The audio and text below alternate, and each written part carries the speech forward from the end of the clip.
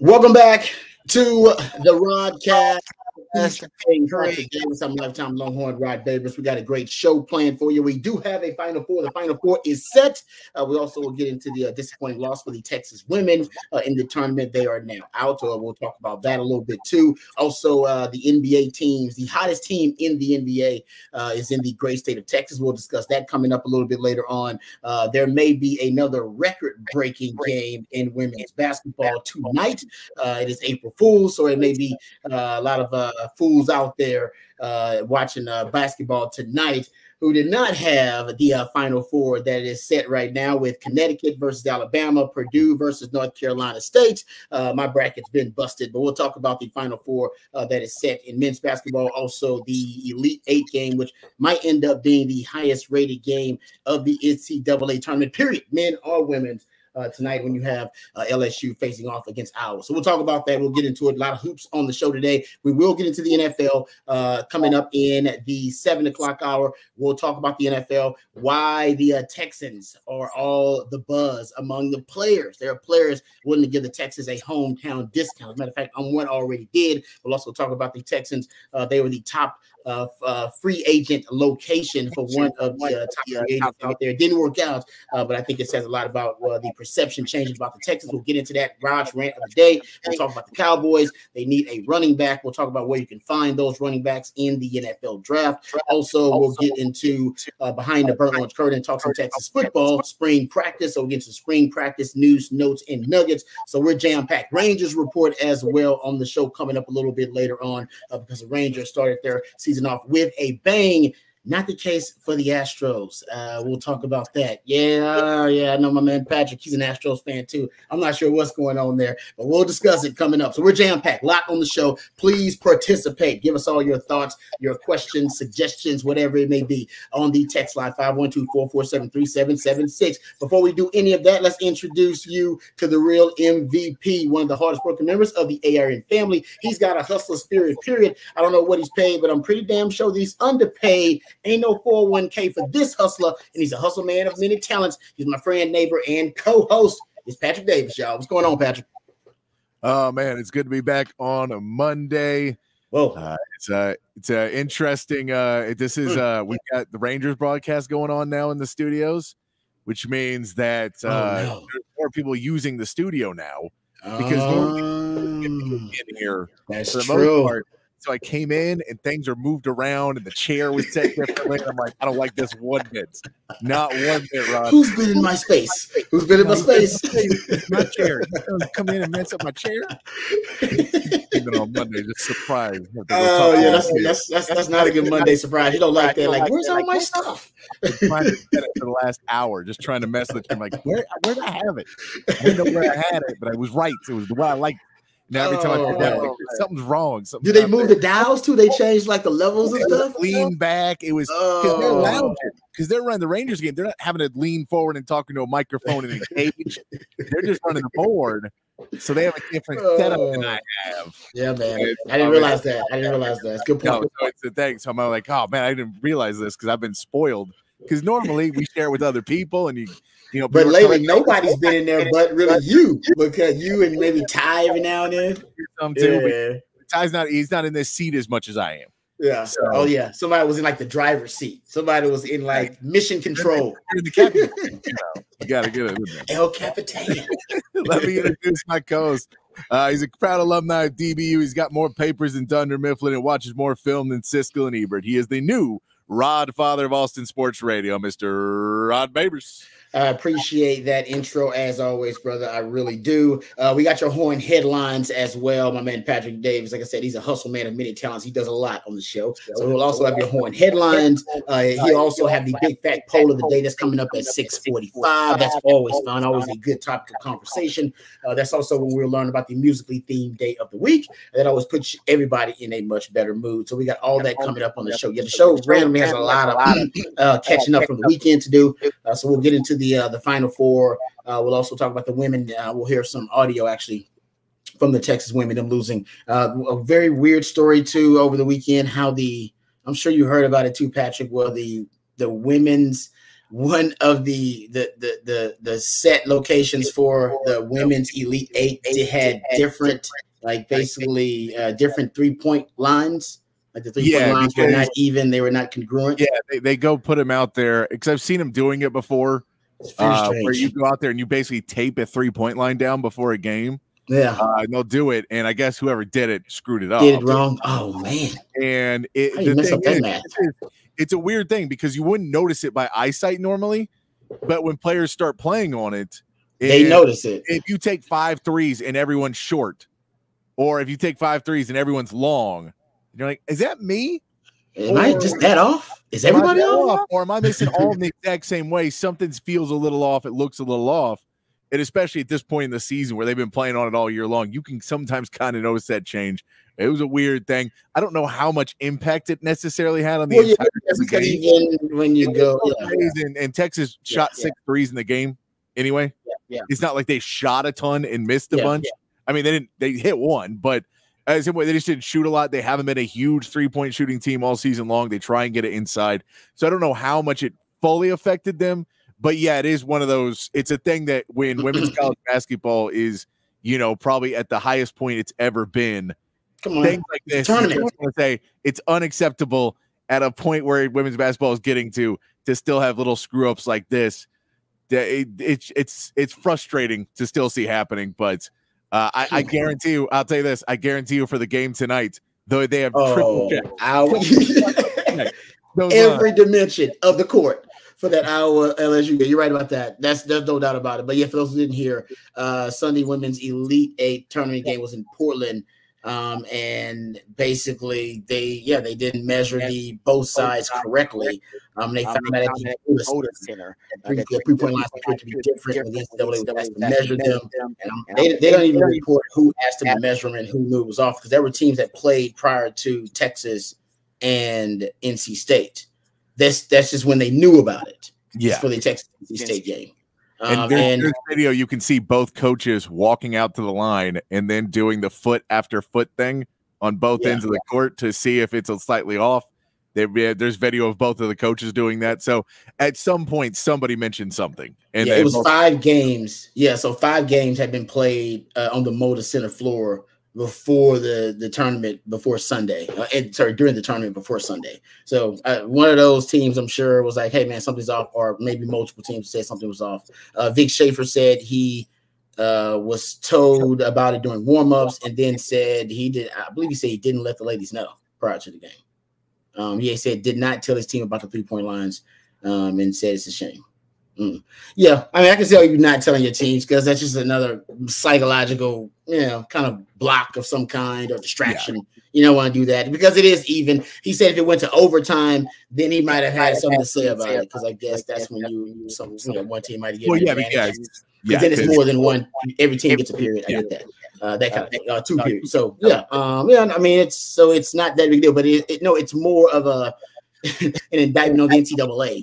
And the lack of, really the lack of competence at times with the NCAA with the simplest of tasks, which is, hey, man, just make sure the courts are measured correctly. That should be protocol before every game. I mean, like you said, you've seen them doing that, and somehow they screwed it up in the NCAA game, but didn't make that big of a difference.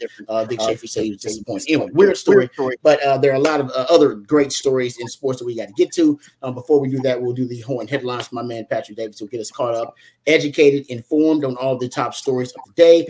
Then we'll talk about the men's Final Four. Also talk about the Texas women losing. Not the reason they lost was not because of the 3-point controversy there with the NCAA, but more because the ladies had really just a slow start in that game. NC State was hot.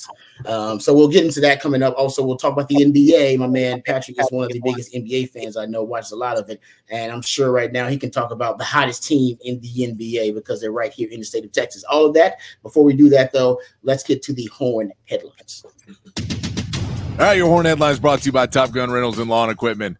Texas women's basketball season ended on Sunday with a loss to NC State 76-66. Madison Booker led the way for the Longhorns with 17 points, but a lack of shooting and a hot Wolfpack team put a stop to the Horn season in the Elite Eight. South Carolina also punched a ticket to the Final Four with 2 more teams advancing from games that will be played tonight.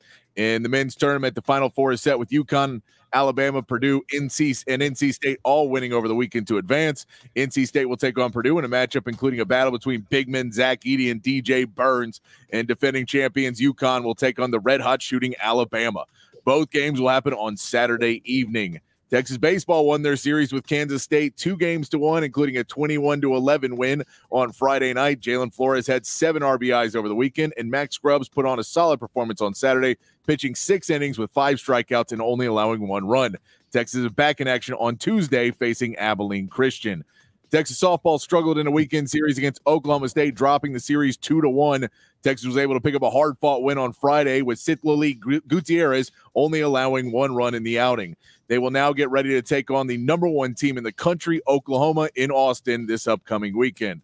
MLB opening weekend came to a close with the Astros still winless, losing all 4 games in their opening series to the Yankees. They will try to rebound against the Blue Jays coming up next. And the Rangers pick up a series win against the Cubs. Rookie phenom Wyatt Langford had hits in all 3 games, and Adolis Garcia had 2 home runs and 4 RBIs to kick off his season. The Rangers start a 3-game series with the Tampa Bay Rays this afternoon, with pregame beginning at 5:15 right here on the Horn.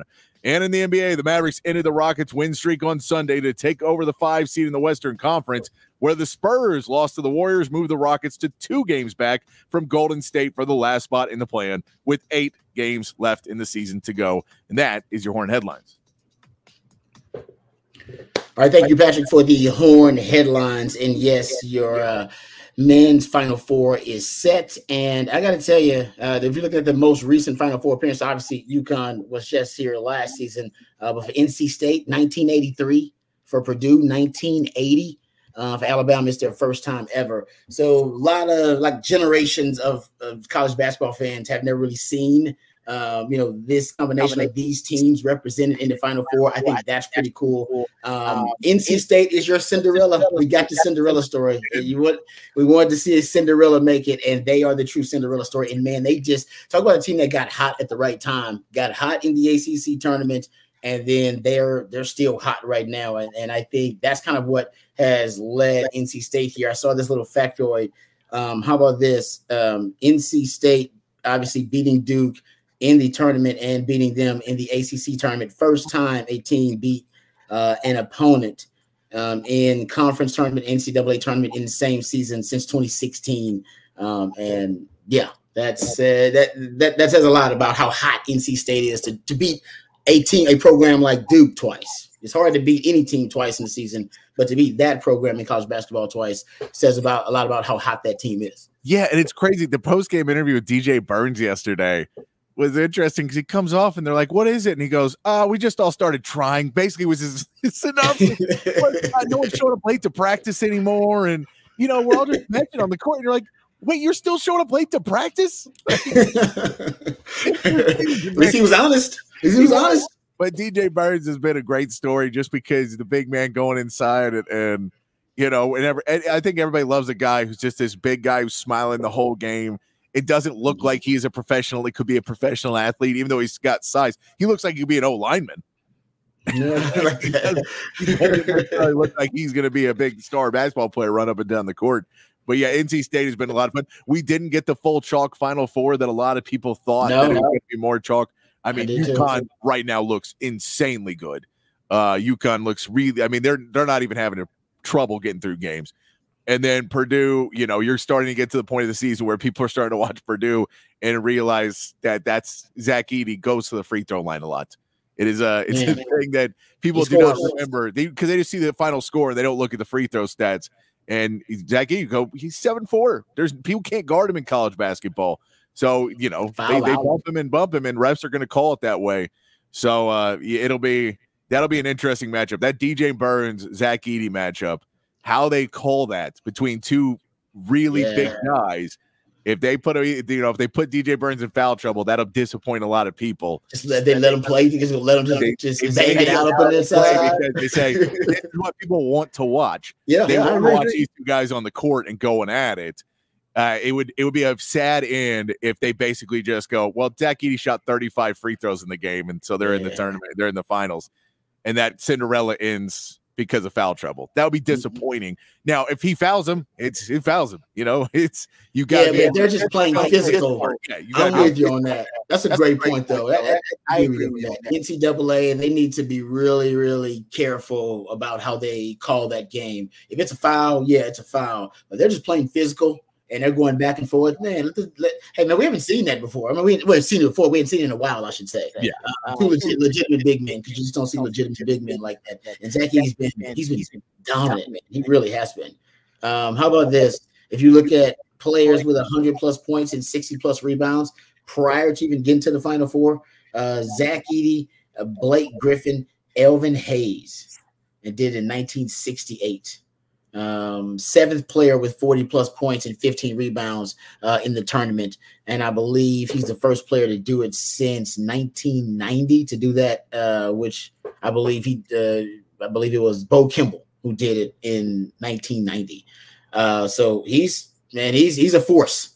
There's no doubt. It is because he's kind of the force that Purdue has that really no teams have an answer for. So you got no answer for him. I mean, what are you going to do? Like you said, they just foul him, kind of the hack-a-shack thing. And he's a decent foul. He's a free throw shooter, which is, I mean, for a big man.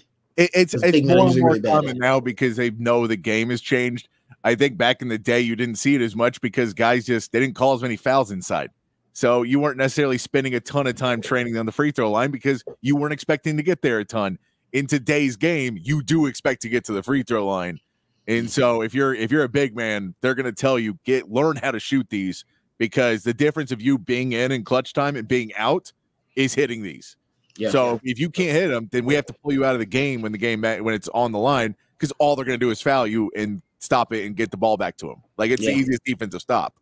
Don't be a liability in that regard.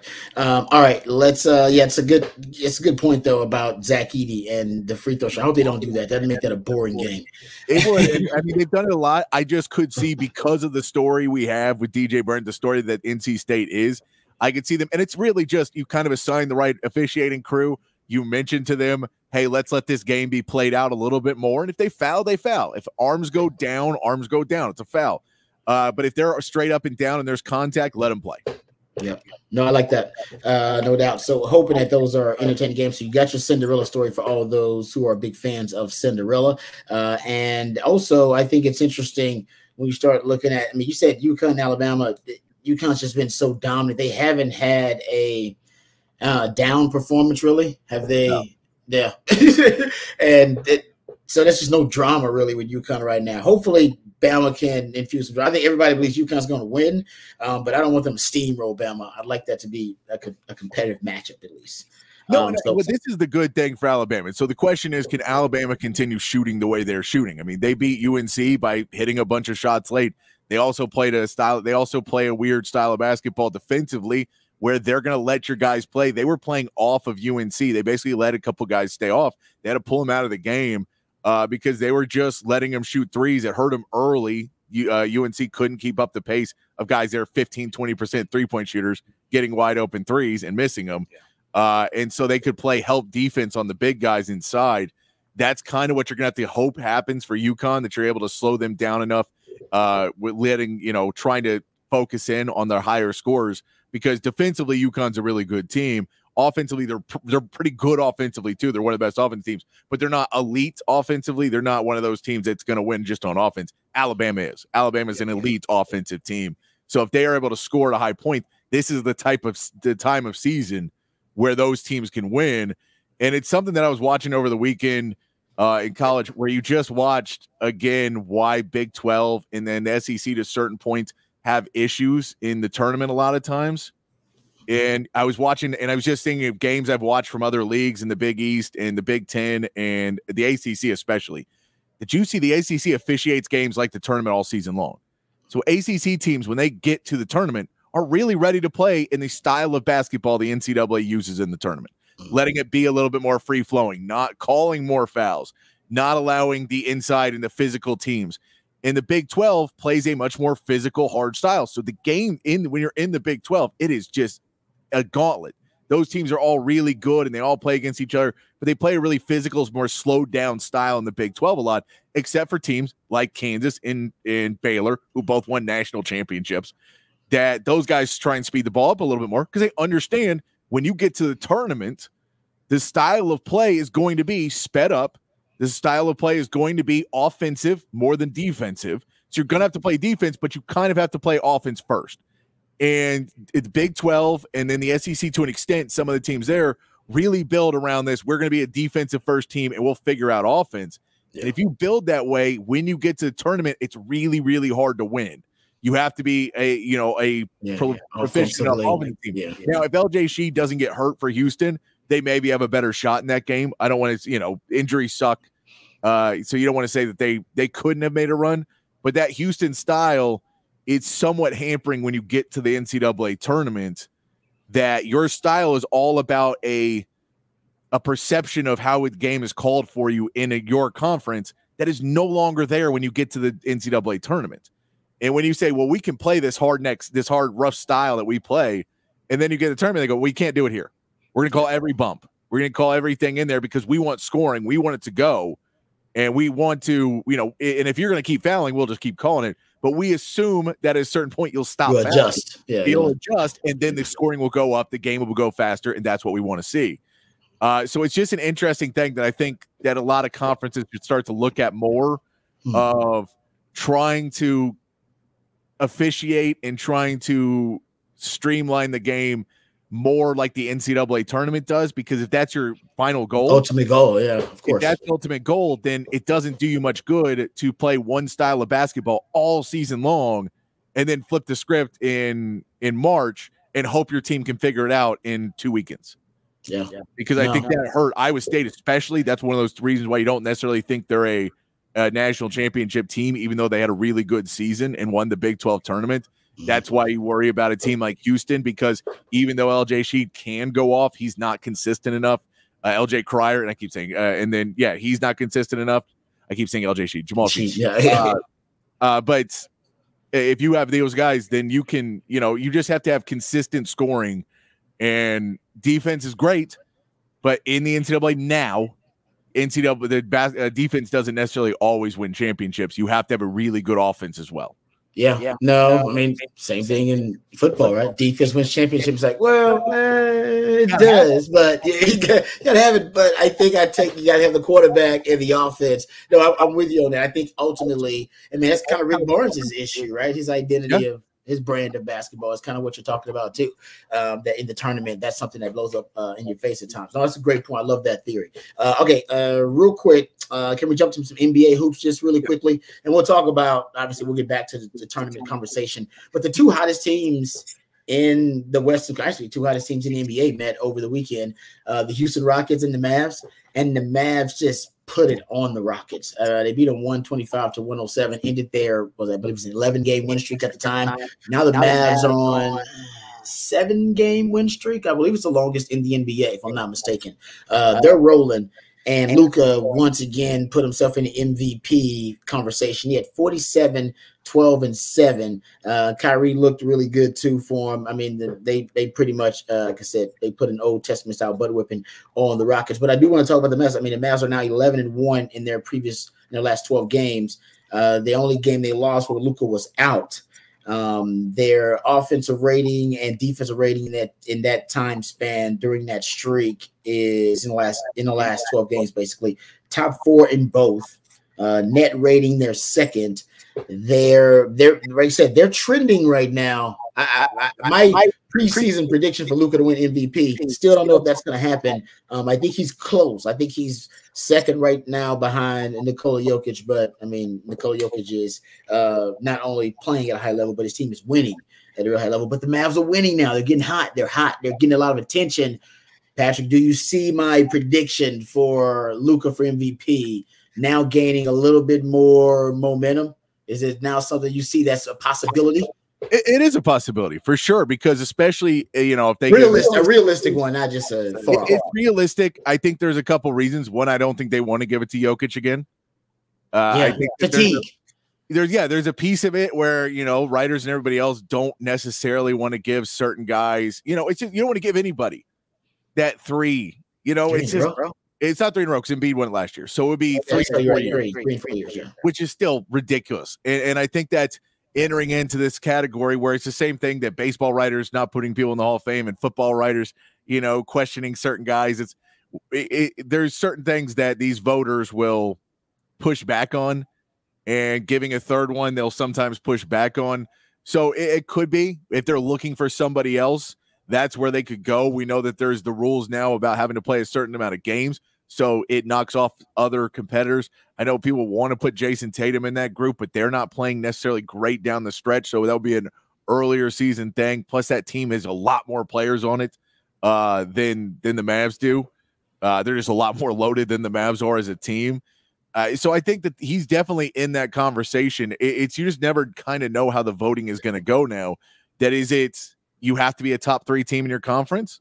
You have to be a top 2 team. Do they put it into, the MVP is if you're not above a certain threshold of wins, are you not eligible for it? Because if you are, Luka's definitely going to be in that because of the fact that they treaded water. They were able to tread water through the roughest parts of their season, through some injuries, through some other issues, and now getting through to the back end of it. Now they're in the easier part of their schedule where they're supposed to be playing at the level they are, and they are.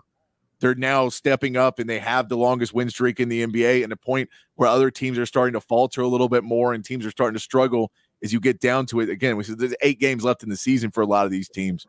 You're at a point where if they can hold it together for 8 more games, he puts up a couple more big performances. He's definitely on that very, very short list of 2 or 3 guys that are going to be getting the votes. And then it just kind of comes down to, do you give it to Jokic because he's on the number 1 team in the West? Or do you look down the rankings a little bit more? Do you give it to Tatum because he's on, one of the top teams in the East? Or do you look down to Luka?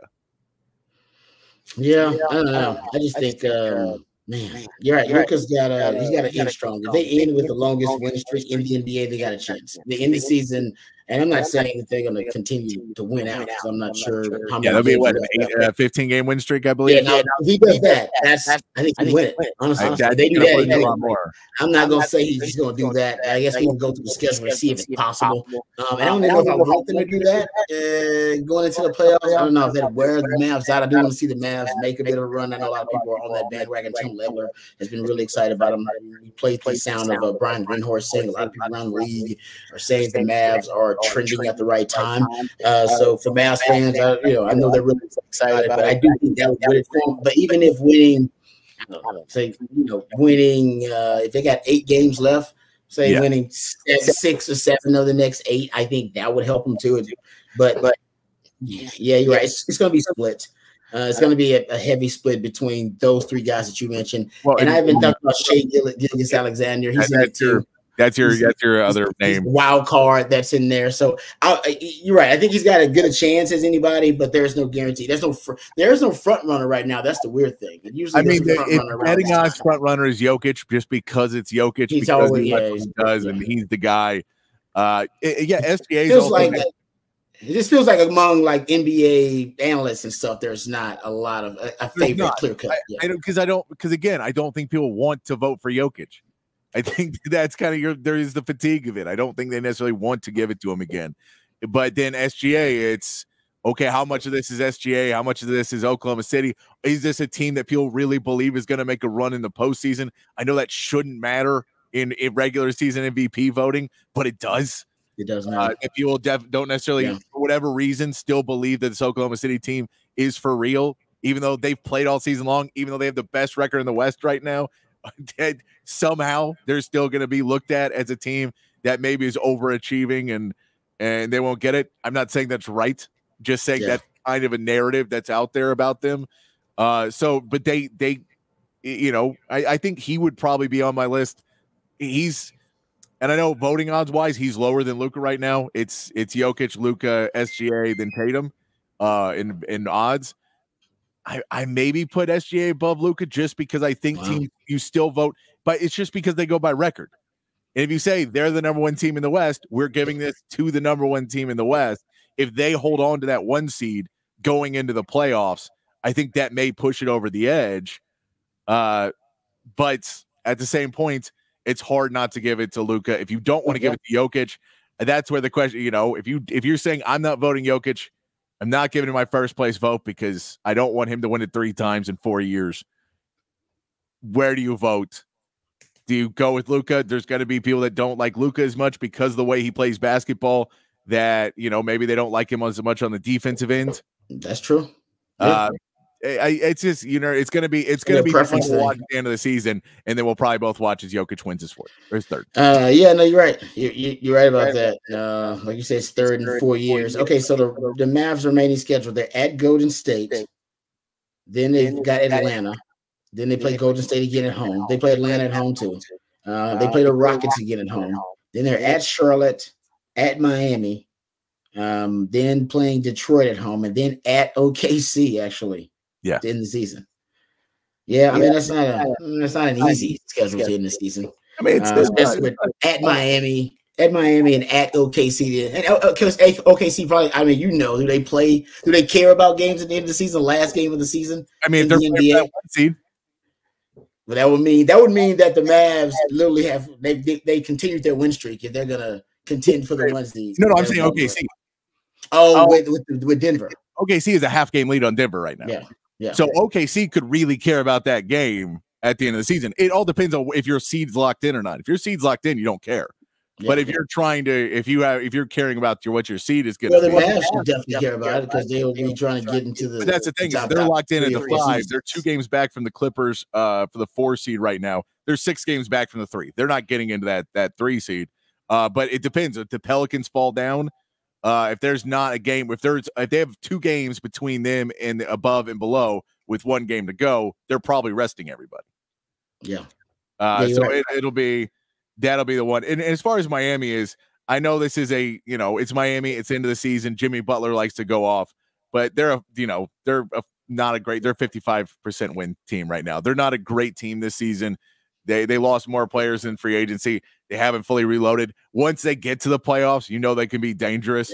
But they have not been playing great basketball in the last couple weeks.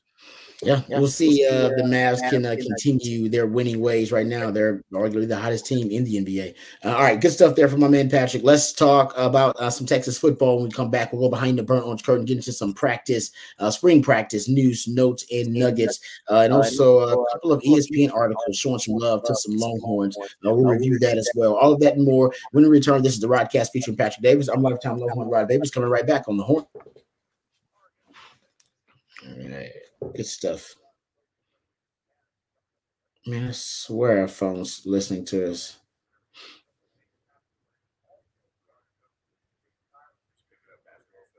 They're gonna pick your MVP, literally NBA Central, just like right across, like sitting on my timeline with everybody you mentioned, and then they added Giannis to the mix. It's crazy.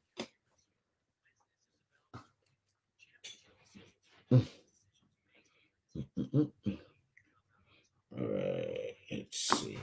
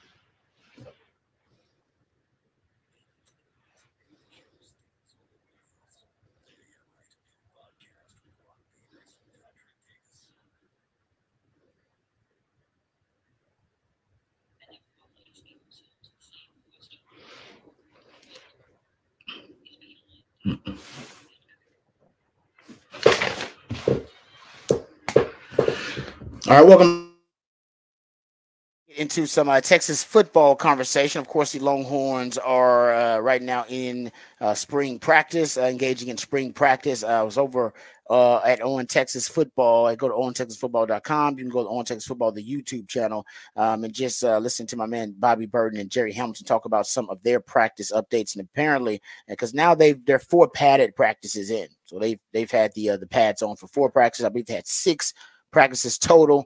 The 7th practice, I believe, is tomorrow, if I'm not mistaken. So they got a pretty good little sample size now of the guys in pads getting physical. And the report was that the last practice was their most physical padded practice. And you're trying to build to a crescendo, right? You're trying to, make sure that you peak at the right time during the spring or right around the spring game when you're playing your best football, at least practicing your best football because they're not playing yet.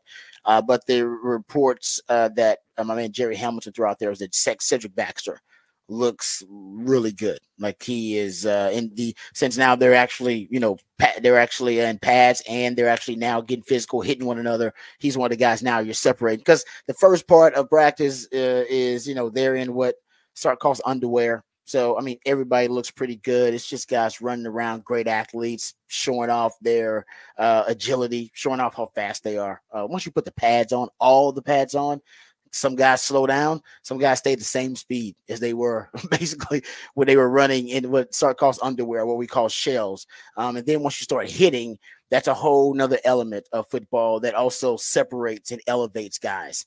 And so, trust me, the coaches are looking at the guys who are now separating, elevating. The more they hit, the more other guys start to stand out. Because some guys, in the midst of that physicality, they can combine that with the finesse of the game.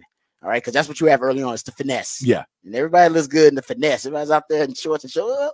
You know what I mean? Looking good, looking swift. Nobody's hitting anybody. It's like, man, everybody out here looks really, really good. They start hitting guys, and then, hey, man, some guys run a little bit slower.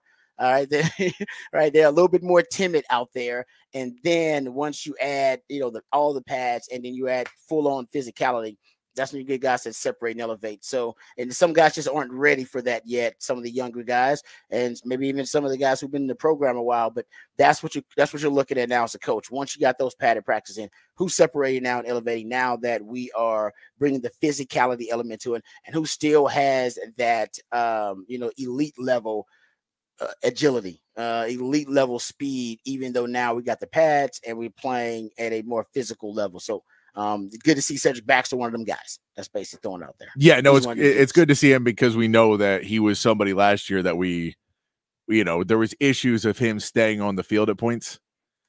Great point. And we expected him to put on, get some work done in the weight room over the offseason and come back in a better shape and be more ready for it. But he was a guy that you saw, and there was too many times last season he would go have a good run and then hobble off the field. And you just went, okay, you can't put together a solid drive because you can't just run right back, hop in the huddle, and then go again and go again.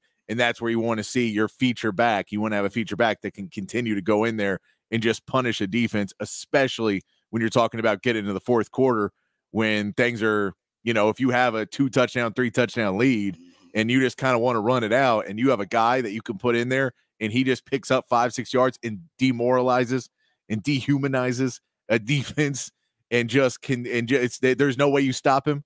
That was something Jonathan Brooks was getting really good at before his injury, was being able to come in at the end and just stay in the game and just keep running the ball. So it's good to hear that he is coming out looking good in the pads and with contact, because that was probably the thing you'd worry about the most with him last season. Yeah, and he's a guy that I've heard he's not gained any weight really, but his body has changed. So I think he's just kind of transformed the weight that he has, that mass into more muscle, which is what he needed armor. He was young, and that's why those hits they were hurting because he didn't have much armor on. Yeah. And I've heard from the guys coming out of those programs in Florida that sometimes, and this is no knock on Florida programs, but they don't have the very sophisticated strength and conditioning programs of schools that in the DFW area, or that basically look like many JUCOs out there, many college campuses. They don't really have that a lot of times. So when those guys get to a college campus, they usually take a huge leap in terms of their body transformation because, or at least more than some of the guys here in Texas just because they haven't had access to it just yet. So good to see that from Cedric Baxter, or at least to hear that about Cedric Baxter. Other guys who are kind of rising up, or at least starting to separate now that they put the pads on. Neto Umeozulu, the offensive lineman's getting a lot more reps on the first team at that left guard position. Remember, that's the only spot that's really kind of an open competition right now on that offensive line. Everything else seems to be pretty solidified. So between Neto and Cole Hudson and Hayden Connor, they've been moving guys around. It looks like he right now seems to be getting most of those reps at left guard. You know, you'll have Kelvin Banks, Jake Majors on bookended on both sides of him if he ends up being that starting left guard. And then it looks like Cam Williams is going to end up being, and DJ Campbell. Cam Williams be that right tackle. DJ Campbell's going to be that right guard. It looks like those are your top frontline offensive linemen. I do think they want a 7-man or 8-man rotation. That's why they're cross-training some guys. Cole Hudson, Hayden Connor, cross-training guys to see what's kind of the best combination of 5 offensive linemen may be. I think in terms of run blocking, I think it's going to be Neto inside along with DJ Campbell inside those guard positions, and Cam Williams at one tackle, and of course Kelvin Banks at the other tackle. So that's right now, that's another guy that's trending. Now they're putting on the pads. Shout out to our man CJ Vogel had that report about him working with the first team offensive line left guard. Also, there's a lot of good reports about some of the other players, especially on the defensive side of the ball. Jalen Gilbo's getting some love.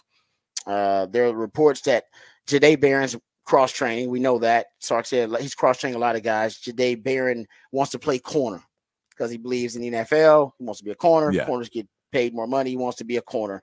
And I think they're going to cross-train him at all 3 spots. They should, because he can play all 3 spots. But in order to get him to corner or to get him out there situationally, matchup-wise, however you want to do it, you need to have somebody you trust that can play the nickel.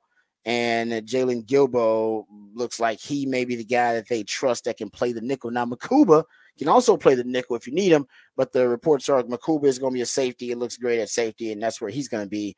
So you need somebody else you can put at that nickel spot. It looks like Jalen Gilbo is stepping up to be that guy. If you want to move Jahdae Barron around, you need somebody to stabilize the nickel position, and it looks like Jalen Gilbo right now could be that guy.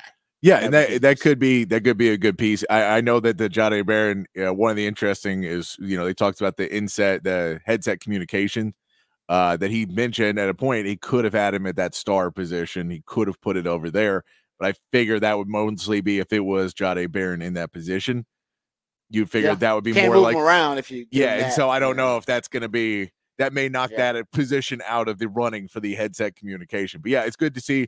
You just want to see more competition in that defensive backs room, just in any sense, form, or fashion. You want to see more competition of guys stepping up, that there's more, that you feel you have more players in that room than you're going to need, because that has not been the case the last few years.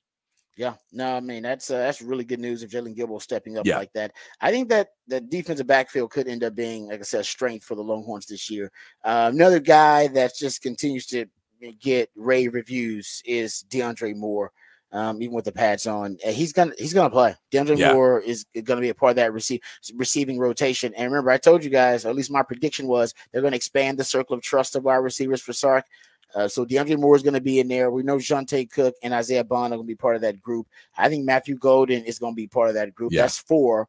And then you throw in a Silas Bowden, who's not even on campus yet, from Oregon State. That would be 5. You throw him in there. Now, there's no guarantee he's going to crack it. I think he will. And I'm not saying, how many reps guys are going to get or what the target share is going to be. I'm just saying guys that'll end up being in a rotation. I think that's 5. And then if you include the young buck Ryan Wingo, I don't know if you want to, you can sprinkle him in there.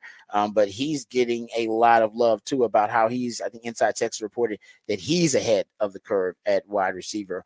And he's a 5-star guy, a prodigy. So I think you'll get at least 5 guys in the rotation. This will be the heaviest rotation that Sark has had at wide receiver since he's been at Texas. It wouldn't surprise me early if you had 6 guys in the rotation pretty heavily, and then it got whittled down to 5, and then maybe 4 by the end of the season. It wouldn't surprise if he kind of finds the guys he can trust in the guys who are really earn it throughout the season and are consistent. And then I like the reports I was seeing with Ryan Wingo is too, that you could see him maybe being used in times where it's not necessarily just as a wide receiver, but in plays, in reverses and other things where it's not always where he's going to be coming down and running a ton of routes, but used situationally where they feel they can put him into a play and let him use his speed and his talents to try and break a big play and use his explosive play ability a little bit more than getting a ton of receptions, just going out and trying to catch the ball. He was a great. Now I don't know who. It seems like to me, I think Silas Bowden projects to be the punt returner, but he was a great punt returner in high school too. He's just really electric and dynamic with the ball in his hand. So I could see that. And you look at him in high school, he really is. He's next level with the ball in his hands. He's one of those guys that can make you miss in a phone booth. And his size, it seems like, oh man, he can't move like that, but he's got rare agility for a guy with his size and his frame. All right, good stuff there. Talking some Texas football. We'll get back to that ESPN. There are a couple of ESPN articles actually showing a lot of love to a couple of Longhorns. They're ranking what they believe are the top 10 best players in all of college football. Longhorns getting some love there. We'll get into that coming up when we go behind the burnt orange curtain again. But for now, let's get to the big fat poll of the day on the other side. My man Patrick also will let us know what the musically themed day of the week is. This is the Rodcast featuring Patrick Davis. I'm lifetime Longhorn Rod Davis coming right back on the horn.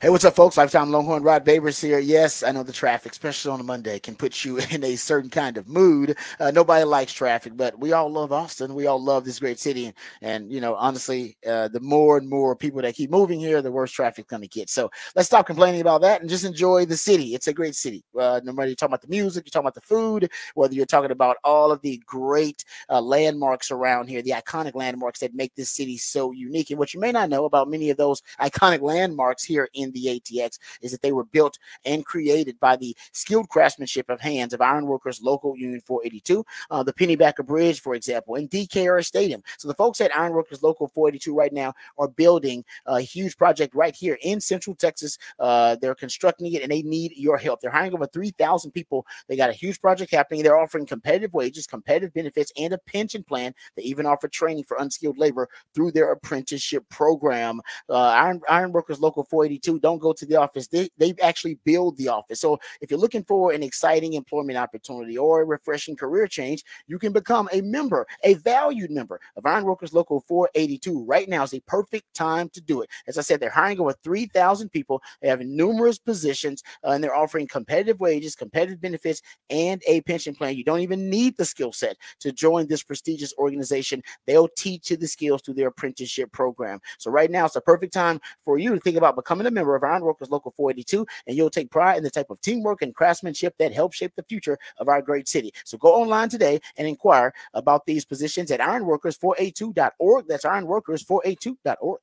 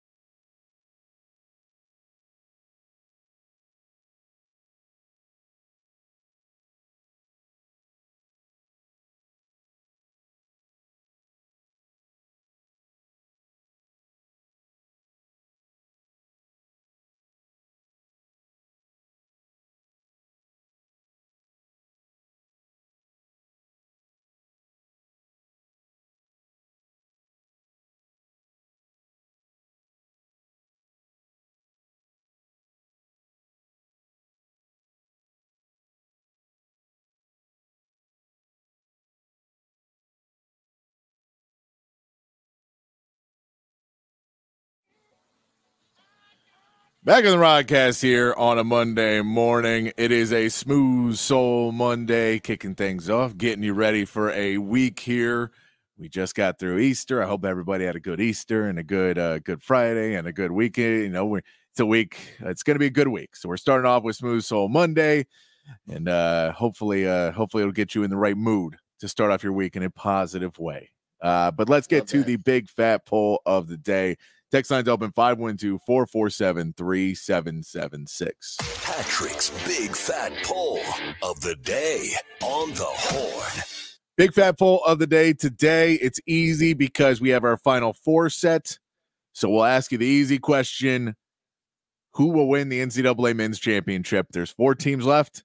You tell me who's going to win. Is it UConn? They look unbeatable right now. Alabama, they've been shooting hot. Purdue. Can Zach Edey go in there and finally get it done in his last year? They've fallen short multiple times before. Is this the year they get it done? Or NC State, they finish the Cinderella story and win the tournament? Who do you have in your Final Four? Most of our brackets are busted. I know that, but there's still a few of you out there that went chalk enough. It went Purdue, UConn. You're still alive there if you went really chalk. But let me know. What do you think on the text line? We'll put it up on X as well in a little bit. But what do you think? Who is your national champion for the NCAA men's tournament? I mean, like I said, it's not a lot of drama right now. That's what's hurting the men's side of the NCAA tournament right now. So I'm glad they got the Cinderella story, so that's good. But UConn, the way they're playing, not providing a lot of drama, man. A lot of people are gonna be picking UConn all the way. Yeah. I mean, you want to see UConn get upset. In reality, you want to see Alabama versus NC State, because if you see Alabama versus NC State, anything can happen. All bets are off at that point. Or if if NC State beats Purdue and then beats UConn, then that may be an all-timer Cinderella story. If you say, or if Alabama to beat UConn and then Purdue, either one of those, if either team can beat both of those teams, if you have to go through that gauntlet and beat both of them, and then you had to beat, like for NC State, if they had to beat Marquette, Duke, Purdue, and UConn to win a national championship, I think you could easily say that team has earned it if they have to do that to win the championship. And I mean, for Alabama, if you had to beat North Carolina and then UConn and then Purdue, that's a tough one as well. Yeah, no, I'm with you. It's it could be really intriguing, and hopefully that's the case. But right now, man, like I said, UConn looks really dominant. So I'll take UConn with your big fat poll of the day question. But hopefully we get some drama. Hopefully there is some drama with the men's side of the bracket, and we don't end up. Well, if it ends up UConn versus Purdue, I mean, could that end up being a good matchup? Does UConn have an answer for Edey? I mean, that's the question. Again, it's, if you allow Zach Edey to go inside, and if they're just going to constantly kind of go up and foul him, and he's going to get to the free throw line, then this is Zach Edey is that ultimate wild card. He's a great equalizer. You just don't know. Yeah, you just don't know if anybody's going to be able to guard him. The way he's playing right now, he's playing very dominant. He's getting to where he wants to be on the court. He's getting there early, which really hurts teams. So if he's able to continue to get inside against UConn, now Dan Hurley, I'm sure would throw at him, and the same thing that North Carolina State's going to try and do, which is was trying to put a body on him basically at the 3-point line at the latest to try and just start bumping him early and try and wear him down, and don't let him just get 2 feet from the basket over and over again, where your choices are a easy lay-in or a foul. Those are your 2 choices. They're going to try and bump him out as much as they can. That's why you want to see that DJ Burns, North Carolina State versus Purdue, because Burns is a big enough guy, he can bump him out. So it'll be interesting to see the post moves and everything else he's got. Yeah, it'll be, UConn seems to be the favorite because they've been running through everybody, but that may just be that they've got a favorable matchups on the way that they've been going. So, but let me know on the text line. We'll put it up online as well. Who do you have winning the national championship? Now that we're down to 4, who do you got? Yeah, good stuff there. Big fat poll of the day. Go check it out, 512-447-3776. All right, we come back. We'll talk some NFL. We'll get back to some hoops conversation, but I want to throw some NFL talk out there. Raj round the day will be about the Dallas Cowboys. Where will they find the running back that they need in the draft? We'll discuss that. Also, they may be looking for a running back in free agency. An oldie that I don't know if it's a goodie anymore, but it's definitely an oldie that Cowboys fans know really well. We'll get to that coming up. Also, the Texans, a popular landing spot potentially for NFL free agents. We'll talk about why that is the case on the other side too. All of that and more right here when we return with the Rodcast featuring Patrick Davis. I'm lifetime Longhorn Rod Babers right here on the Horn.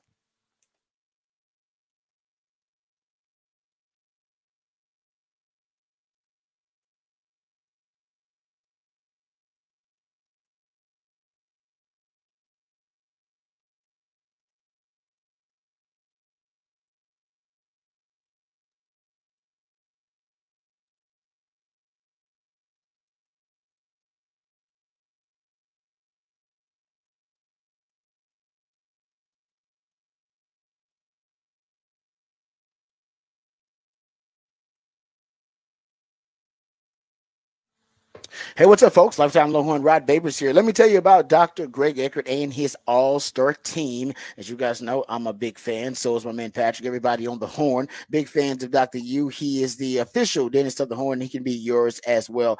Dr. U does a great job. Doesn't matter what you need. It can be anything as simple as just say checkup or a cleaning, like I had to do when I first went to go see Dr. U. And then actually he realized that I had some issues going on with that checkup. Actually, my wisdom teeth were going in sideways at the time. It wasn't dire, but it was on its way becoming a disastrous situation, and he wanted to avoid that. So Dr. Yu made all the arrangements, educated me and informed me about the entire process. I was totally comfortable with it, even though usually I have some dental anxiety, but not with Dr. Eckert and his great team.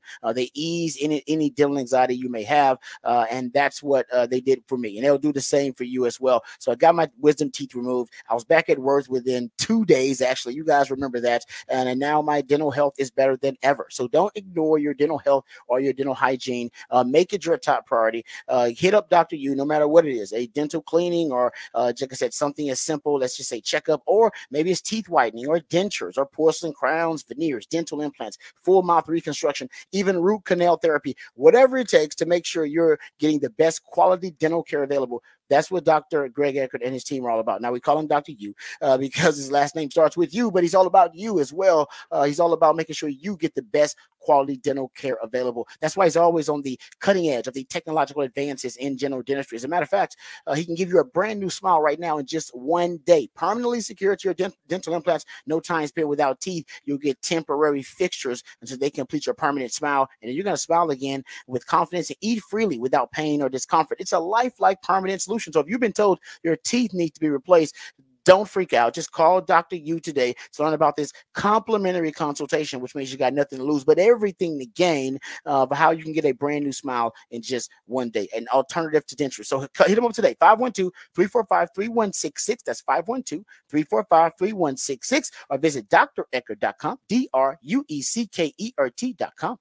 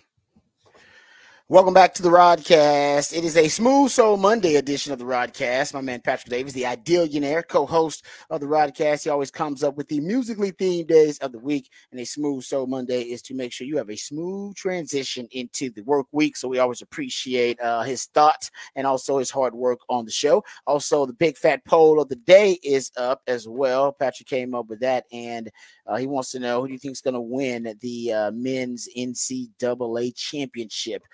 Final Four is set right now. You know, Duke and Alabama, Purdue. You do have your Cinderella story with NC State. So that's, and actually NC State trying to get their women and their men into the women are right? in. They are both in the final. The women are in. Yes, the women are in. They have teams in both the men's and women's in the Final Four. It's a heck of a feat. Yeah, no, that's great representation. Obviously, the Longhorn women wish that was not the case, because they fall to NC State over the weekend, 76-66. And we'll actually hear from a couple of the ladies here coming up later on in the show when we get back to talking hoops, which we will. We'll get back to that conversation. But that's your big fat poll today. Who's going to win the championship on the men's side? 512-447-3776. We'll also get back to the tournament talk and some NBA talk too coming up later on. But I want to hit some NFL topics here. I want to talk some Texans. I want to talk some Cowboys. Then we'll get into that weird Rashee Rice story about the hit and run, and apparently there were some other folks in the car with him, and there are pictures now of them fleeing the scene. Just a weird story with Rashee Rice, the Kansas City Chiefs wide receiver. So we'll get to that, because that was in Dallas, I believe, too. Yes, if I'm not mistaken. It was in Dallas. So we'll get to that, because that's a weird NFL story too. Very strange NFL story. But also we got your Horn headlines coming up. My man Patrick will get to those here coming up momentarily. We also have Rod's Rant. Rod's Rant will be Cowboys related. We'll talk about where the Cowboys are going to find their running back in the draft, or maybe they'll find running back. They'll find some running back help in free agency. That still is a possibility. So we'll talk about the running back position for them after we talk some Texans coming up. So we got a lot to get into. There's also a mock draft from Charles Davis and Bucky Brooks out from NFL.com that I want to get into next segment. Try to see where the Longhorns potentially could be right now as we get closer and closer to the draft, where they could be mocked in the latest mock draft. So we'll do that and have some fun. You know, I'm a mock slut. I'll look up anybody's mock draft. I always have fun with that. Then we'll have your What the Facts, What the Stats segment coming up a little bit later on, the third segment here in the 7 o'clock hour. So around 7:45, 7:50, we'll get to What the Facts, What the Stats. All right, Patrick, let's not waste any time before we talk some NFL. Let's get the people informed and educated with your Horn headlines of the day. All right, your Horn headlines brought to you by Top Gun Rentals and Lawn Equipment. Texas women's basketball season ended on Sunday with a loss to NC State, 76-66. Madison Booker led the way for the Longhorns with 17 points, but a lack of shooting and a hot Wolfpack team put a stop to the Horn season in the Elite Eight. South Carolina also punched a ticket to the Final Four with two more teams advancing from games tonight. In the men's tournament, the Final Four is set with UConn, Alabama, Purdue, and NC State all winning over the weekend to advance. North Carolina State will take on Purdue in a matchup including a battle between big men Zach Edey and DJ Burns. And defending champions UConn will take on the red-hot shooting Alabama. Both games will happen on Saturday evening. Texas baseball won their series with Kansas State 2-1, including a 21-11 win on Friday night. Jalen Flores had 7 RBIs over the weekend, and Max Grubbs put on a solid performance on Saturday, pitching 6 innings with 5 strikeouts and only allowing 1 run. Texas is back in action on Tuesday, facing Abilene Christian. Texas softball struggled in a weekend series against Oklahoma State, dropping the series 2-1. Texas was able to pick up a hard-fought win on Friday, with Citlali Gutierrez only allowing 1 run in the outing. They will now get ready to take on the #1 team in the country, Oklahoma, in Austin this upcoming weekend. MLB opening weekend came to a close with the Astros still winless, losing all 4 games in their opening series to the Yankees. They will try to rebound against the Blue Jays up next. And the Rangers pick up a series win against the Cubs. Rookie phenom Wyatt Langford had hits in all 3 games, and Adolis Garcia had 2 home runs and 4 RBIs to kick off the season. The Rangers start a 3-game series with the Tampa Bay Rays this afternoon, with pregame beginning at 5:15 right here on the Horn. And in the NBA, the Mavericks ended the Rockets' win streak on Sunday to take over the 5 seed in the Western Conference, where the Spurs lost to the Warriors, moved the Rockets to 2 games back from Golden State for the last spot in the play-in with 8 games to go in the NBA season. And that is your Horn Headlines. All right, thank you, Patrick, for the Horn headlines. I appreciate those. We'll get to some, like I said, some hoops discussion there, because I know a lot of folks want to talk about the Final Four. We'll get to that coming up. Also, we're going to hear from a couple of the women from the Texas basketball team about their loss in the tournament, which is a little disappointing for them, because I know they had high hopes as a 1 seed. We'll get to that, and also talk about the game tonight between LSU and Iowa on the women's side, which may end up being the highest rated or most watched game of the NCAA tournament on either side, at least if it's anything close to what they did when they played in the national title game last season, when they set records for tournament records, ratings records for not only women's college basketball, but just college basketball, period. I mean, it was a ratings monster. All right, so we'll get to that conversation coming up. Let's talk NFL here, because Saquon Barkley went on the Kelsey Brothers podcast, and he was just talking about his free agency experience, and obviously an Eagle now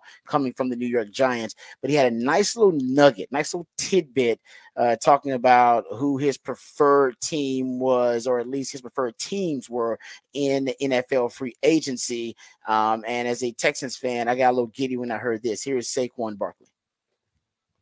You did that. There were rumors eventually, or in the beginning, that the Eagles were kind of in it. Were they always kind of like the top choice, or were they the ones kind of trying to make that move happen? Or I'm gonna be honest here, right? This is what the show's for. Really, probably the first team that had like my first interest was Houston.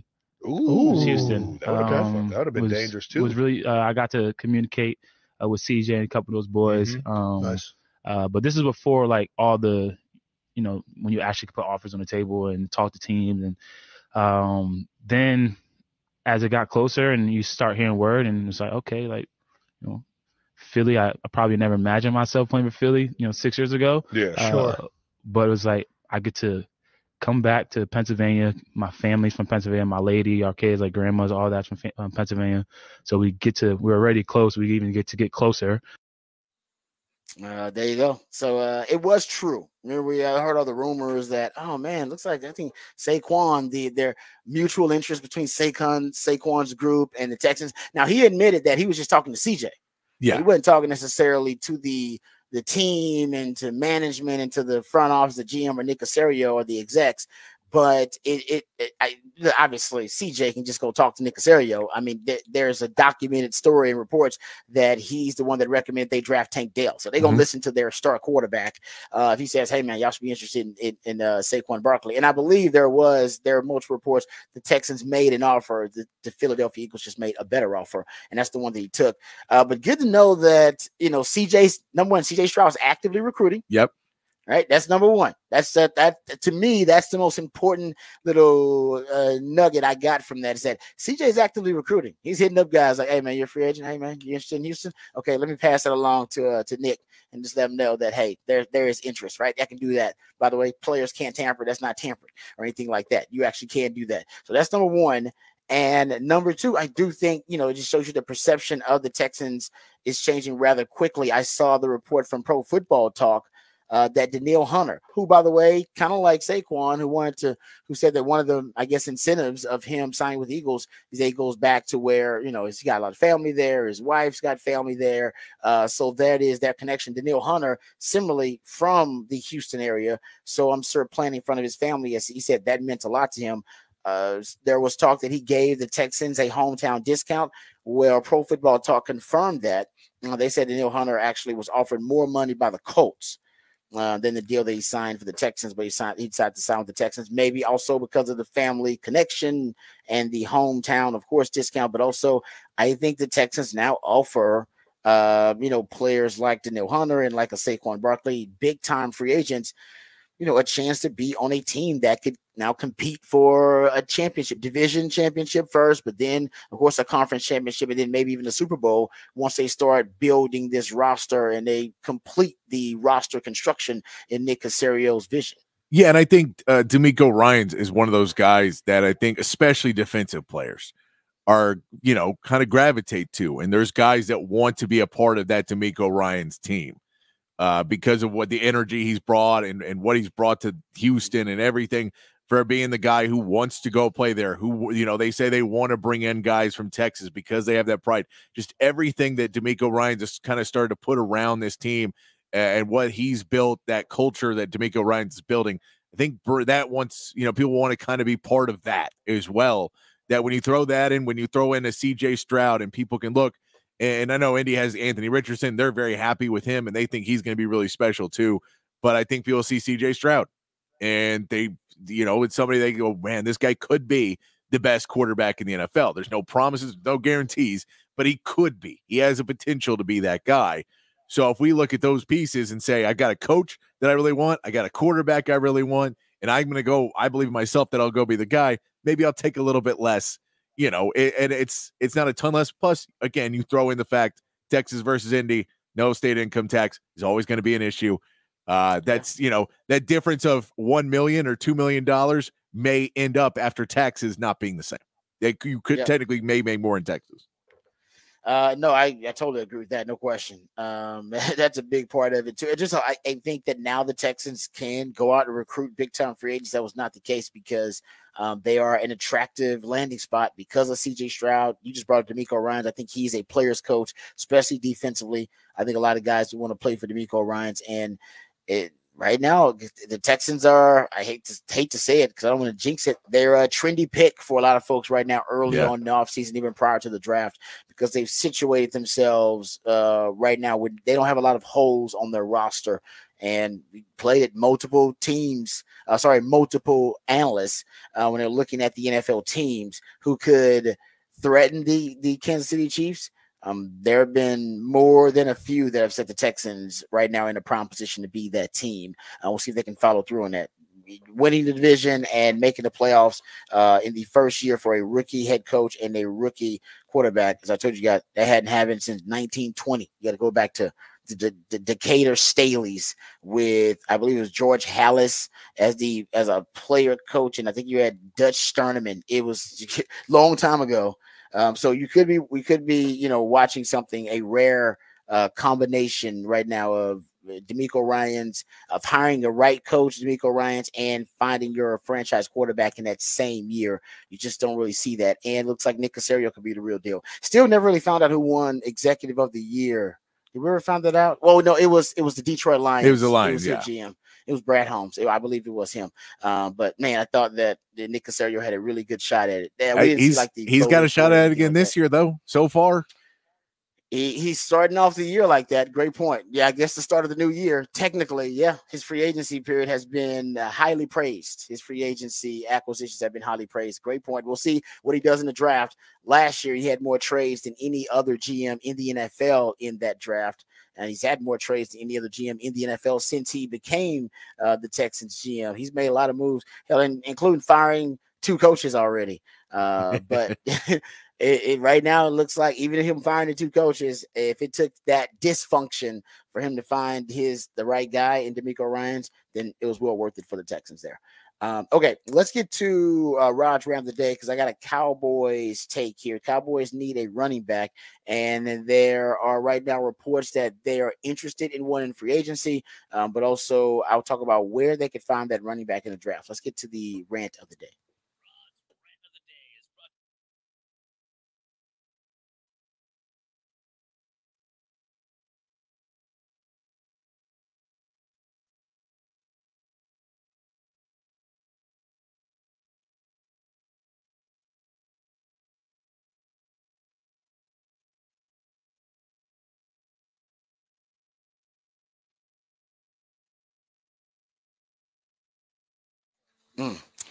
Right now, looks like at least in the offseason, Texas and Cowboys are polar opposites of one another in terms of how active they've been, the amount of money they're spending. They're in different situations, though. The Cowboys need to find themselves a running back, whether in the draft or in free agency, because right now they don't really have a starting running back right now. There are some other holes on the roster, but that's one of them. And there's a report that the Cowboys are really interested in bringing back Ezekiel Elliott, who turns 29, I believe, in July. I believe if you look at what he did last season with the Patriots, signed a 1-year deal worth $3 million. Remember, the Cowboys are actually still paying. I believe he still counts about $6 million in dead money, and dead cap charge for the Cowboys in 2024. So I think technically you are still paying for Zeke. So, I mean, I don't know if that's bad business to bring him back or not. I don't know. It's like having sex with your ex-wife when you're still paying the alimony to. Like, I don't know if that's bad or not. It's probably bad. Probably shouldn't be doing it. I don't know. But Elliott, he did play in 51% of the offensive snaps for the Patriots. He did lead them in rushing with 642 yards, but he only averaged 3.5 yards per carry. He did have 51 receptions, though he's catching the football a lot. I think right now, short yardage wise, he'd probably be a nice weapon for the Cowboys. And the Cowboys actually do need a short yardage weapon. So maybe bringing him in situationally to be the short yardage weapon. I don't know how much he'd cost, but that's something that the Cowboys, at least they're reportedly, there's mutual interest in. The Cowboys are at least thinking about it. They're doing their due diligence on bringing Zeke back. That to me would be the irony of that, of the Cowboys coming full circle and bringing Zeke back. It would not be, I don't think it would be a pleasant irony at all for Cowboys fans to have Zeke come back into the fold and him end up essentially being your featured running back. He should not be the featured running back. There's a reason he moved on from him. You can't build a running game around Zeke. They got to find a running back in the draft. There's no doubt, because right now in free agency, there aren't any high-level potential featured running backs that are left in free agency. They're all kind of complementary boutique pieces that you can bring to your backfield, but they're not main course running backs, workhorse running backs. Yeah, I mean, and they have to figure out what they're going to do of, you know, if you bring in Zeke and you want him to be on the active roster, then, you know, are you going to be able to draft your feature back? Because are you carrying 4 running backs on your roster? Do you knock Deuce Vaughn down to practice squad? That is a question on board, because right now you have 2 running backs on your roster, Enrico Dottle and Deuce Vaughn. And so you have basically a spot for one more that you can put on your everyday active roster. That's what they did last season. Now, you can move Deuce Vaughn down. You say he's another year out of college. You know, we don't think anybody's going to try and pick him up off our practice squad to put on an active roster. We don't think that's going to be the case. So we can go ahead and risk putting him down. We didn't want to do it last season. But you have to make, those are the hard decisions. And if you bring in Zeke, that decision becomes that much harder, because if you don't have your guy, one of those guys you have to make available on, you know, by sending down to the practice squad and having all those conversations, it just becomes an even harder discussion to have. That, you know, it just doesn't seem like it's a great idea to just load up on guys that should be getting, you know, 5-6 carries a game. Yeah, no, you might, like you said, you might have to wait till after the draft, or you can just pick them up now and you can cut them later. Practice squad now gives you some flexibility, as you brought up with a guy like Deuce Vaughn. But yeah, I'm trying to figure out what the Cowboys' plan is going to be. Now, I will say I saw some research, and Cowboys Wire is where I got it from. So good work by them. If you look at the stat, it's a deep analytical stat, rushing yards over expectation. You look at the top 10 running backs in the NFL, in that stat, rushing yards over expected, which, you know, I get into the deep dive of, but essentially it's their way of saying running backs who outperform their status, outperform their contract, those kind of players. So rushing yards over expected. And the average draft spot for the top 10 running backs in RYOE, their average draft position is 155. So the average draft spot is at 155 based on Pro Football Focus's top 10 average.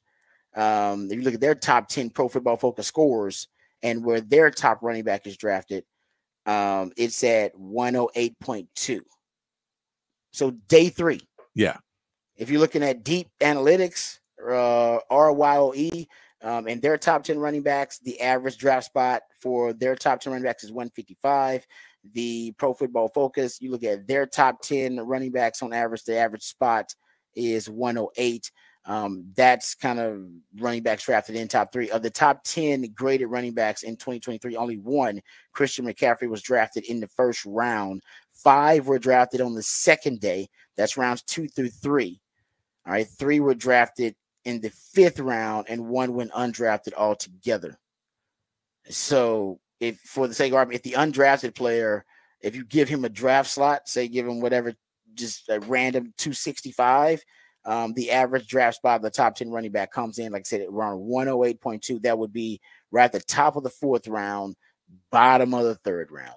That's where the Cowboys, they can't let that, at least that position in draft, around that area in the draft, they probably need to start. If they don't have a running back already drafted, that's where they need to start looking for one, right around that spot. Yeah, you can't let it slide further than early that. 4th. Okay, yeah. Yes, you can't. If you let it slide further than that, then the likelihood of you getting a starting running back out of that group is going to be very, very low, minuscule. Yeah. So and, just look at the stats. And that's this is a weaker running back class than most. There just isn't a great running back class this year. Great point. So Patrick. if you put into that that's the normal average, and we're a little bit behind that. If you slip further in and you're trying to pick up one in the 5th or 6th round, I don't know if that's the right way. It feels like that's one of those positions that you just have to make a pick on. You maybe have to reach on. You maybe have to try and make a run at. Or you make a trade on draft day. It feels like that's one of those positions that you really, really have to address more than any, because even offensive line, there's a point where I can say, well, maybe they have somebody on that roster that they feel that's why they were okay with letting Biadasz walk away. Maybe they feel like they have some guys on that roster that can fill in some holes, and they'll be able to find some guys at offensive line. They'll be able to patchwork that one a little bit more. We know they don't have a running back. We can, we can say for sure thing they don't have one. And so, we can say a defensive tackle. We can say maybe Mozzie Smith. They feel they're going to be able to have him turn a corner in second year. So maybe they don't need to worry about that defensive tackle. I also think they're going to take an offensive lineman in the first round. But I think that there's places in there where you could say, okay, you can kind of patchwork around this, and I think you can make that work. Linebacker, Overshawn's coming back this year, so they feel like they're getting a draft pick in a pretty weak linebacker class. They feel they're getting a really good linebacker that's probably better than a linebacker they could get in this year's draft for where they'd be picking him. So there's positives you can put that they feel, but running back just feels like that position that if you don't address it, it was an issue last year, and you had a better running back in Tony Pollard, and it was still an issue. That you really need to find something out rather than, oh, well, we screwed it up. I guess we'll bring back Zeke. And, he'll play like he did 6 years ago. Mm-hmm. It just doesn't seem like a real solution. I'm with. That's a great point, though. At least you have some reinforcements at other positions. It's hope. You're hoping that they work out. You're hoping that you're looking at it from a glass half full kind of perspective, but at running back, there is no glass. There's no water in the glass. Like you're talking, man, there's nothing there. There's no way to even look at it. You have Deuce Vaughn and Rico Dowdle. Those guys are just not starting. I would think kind of workhorse, main course, frontline running backs for you. They are complementary pieces. Cowboys got to figure something else out at the running back position. So there you go. Whether even Zeke, that's not an answer. I think we all agree that's not the answer. Maybe Zeke wasn't an answer 2 years ago. Yes, so Zeke's not an answer. And I don't know if Dalvin Cook is an answer. I don't know if the answer is in free agency right now. No, I now again, I'll say you pick up the phone and call the Texans, but that's just an easy off the top of the head that Dameon Pierce is probably a guy that the Texans are willing to move on from. Yeah. So if you say that's somebody that if you want to make a trade, there's probably a few guys around the league like that you can make a phone call and say, well, if you're willing to move on draft day, we could pick somebody in that late 3rd, 4th round, but we'd rather take somebody who's a bit more ready to play week 1 because we need someone to start week 1 for us. And so we maybe take somebody that we feel has a little bit more, years in the league and isn't older, but someone that maybe didn't work out for your roster for whatever reason. We'll go ahead and take them in, and we'll let you take that rookie in the same spot you're talking about in that early 4th round window.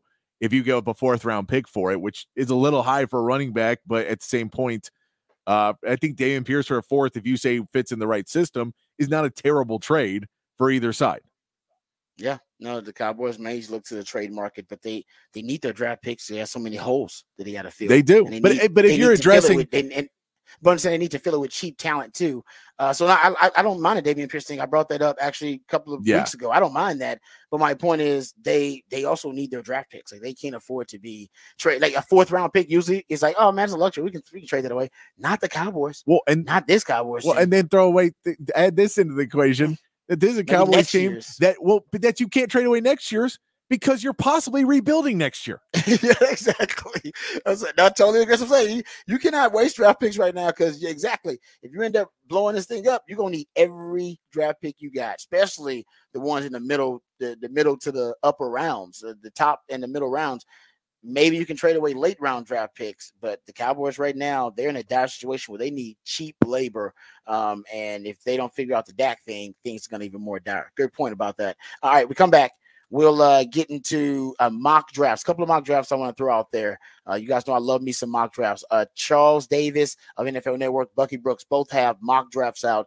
Came out this past weekend. We'll get into that, where the Longhorns stand in the latest mock drafts, how many of them are projected to be in the 1st round. We'll get into that, and also talk about some other news notes and nuggets from the NFL world. That Rashee Rice story is interesting. If we don't get to it, we'll get into it and off the record. But that is a weird story. I think the police are still looking for Rashee Rice, or at least he hadn't turned himself in. We'll get to that story coming up on the other side right here. This is the Rodcast featuring Patrick Davis. I'm Lifetime Longhorn Rod Babers, coming right back on the Horn.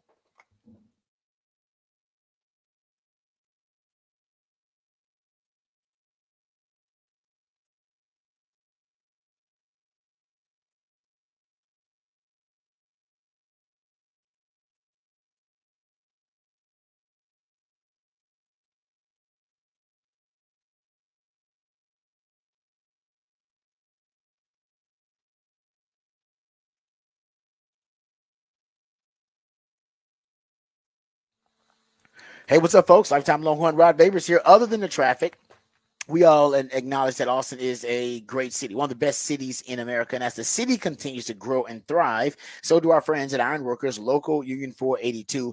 Many of the iconic landmarks around town that make this city so unique were actually built and crafted and created by the skilled craftsmanship of Ironworkers Local Union 482, i.e. the Pennybacker Bridge and D. Cara Stadium are 2 examples of them. And right now they have another big project happening right here in Central Texas, and they're hiring over 3,000 people to help them complete this project. And you can be one of these very lucky folks. Right now, they're offering competitive wages, competitive benefits, and a pension plan. They even offer training for unskilled labor through their apprenticeship program. So right now is the perfect time for you to become a valued member of this prestigious organization, Ironworkers Local 482. They don't go to the office, they actually build it. So if you're looking for an exciting employment opportunity, or you want a refreshing career change, now's the perfect time for you to become a member of Ironworkers Local 482. You can maximize your potential and accept the challenge of becoming the best version of yourself simply by going online today at ironworkers482.org. That's ironworkers482.org.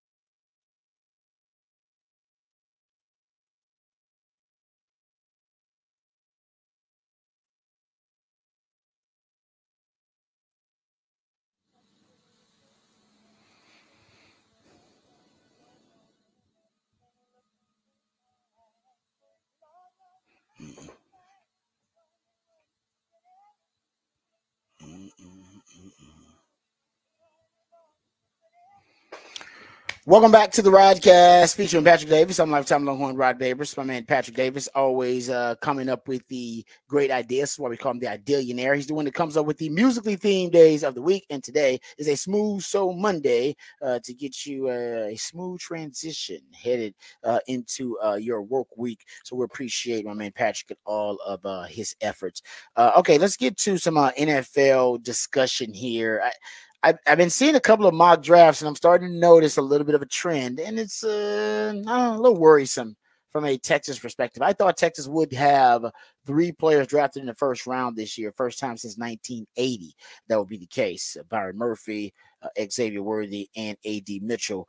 And I will say some of the mock drafts I've seen, and not the mock drafts mean a damn thing. They're just fun to kind of speculate, throw out there, hypothesize exactly what teams are going to do. And some are more connected than others, especially the guys over at NFL Network, and you're talking about guys like Mel Kiper and Dane Brugler, Matt Miller, those kind of guys. So I try to bring you guys, even though I'm a mock slut, I try to bring you guys only the most reputable, distinguished mock drafters out there. And Charles Davis over at NFL.com and of NFL Network and Bucky Brooks, both those guys do a really good job. They both have mock drafts out, and I noticed something with both of their mock drafts, and I'll give you the Texans and the Cowboys and where they finished. But in regards to the Longhorns, only one Longhorn in the first round of each of their mock drafts. And I've noticed that more and more. I don't know what, and maybe it's just post combine silly season stuff, which is just silly season. Everybody's just throwing around whatever, either rumors they hear or to try to spice things up to try to get more clicks. So we could be silly season stuff, but I have seen more mock drafts with fewer Longhorns in the first round. Byron Murphy is the only Longhorn in the first round of these 2 mock drafts for Bucky Brooks. Bucky Brooks has him going, I believe, to the Rams. Yes, he got Byron Murphy going to the Rams. Makes sense. They need a new D tackle, and they just had Aaron Donald retire, so that makes sense in terms of filling a void there. And then Charles Davis, he has Byron Murphy as the only Longhorn going in his first round of his mock draft, and he's got him going 17th to the Jaguars to kind of bolster their run defense and their defensive line. But that's it for both of those guys. So really interesting because early on, right around the combine, right before it, right after it, man, it seems like the trend was 3 Longhorns in the first round of the draft. That has not been the case. Where the Cowboys are drafting in these mock drafts, they do have the Cowboys going with an offensive lineman in the first round. Something we talked about, Patrick. You just mentioned it. Yeah. Troy Fautanu is where Charles Davis has him. Charles Davis has the Cowboys going, in the first round. And if you look at the Bucky Brooks one, he's got him going Graham Barton, a Duke offensive lineman, in the first round. Remember, Texans trade out their first round pick, so they don't have one on any of these mock drafts. So there you go. Cowboys will be taking the first round offensive lineman. Looks like there's a consensus on it. I haven't seen a first round mock with them taking anything else. And I don't know, one of the trends I think that's developing in the mock world, fewer Longhorns going in the first round.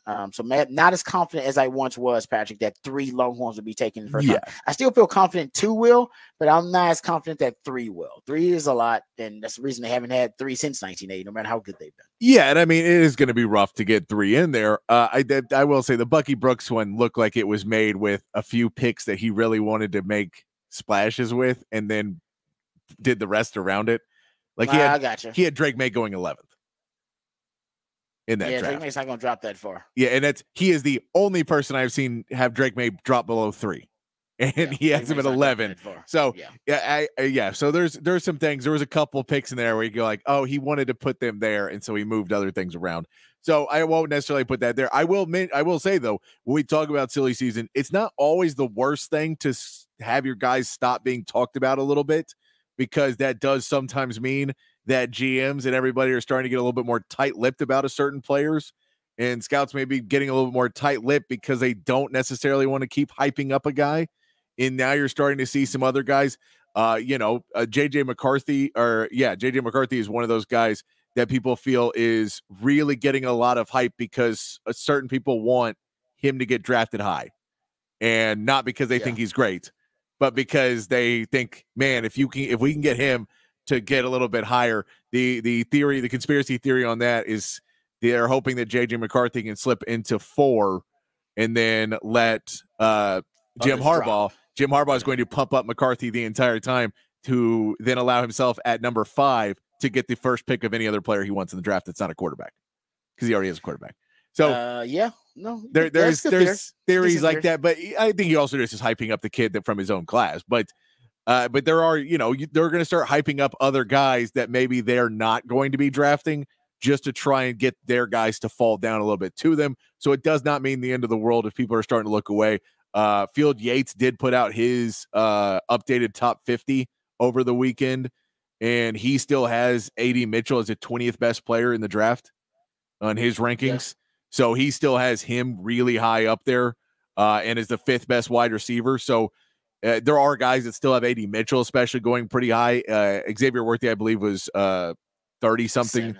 37th or something. So he's still that's the Xavier Worthy, I think, is the bigger question. Is there a team in the first round who's going to go out and bet on speed? Or is he going to be a high second round pick where they want a little less guaranteed money, but they still like the speed, but the size maybe scares them a little bit more?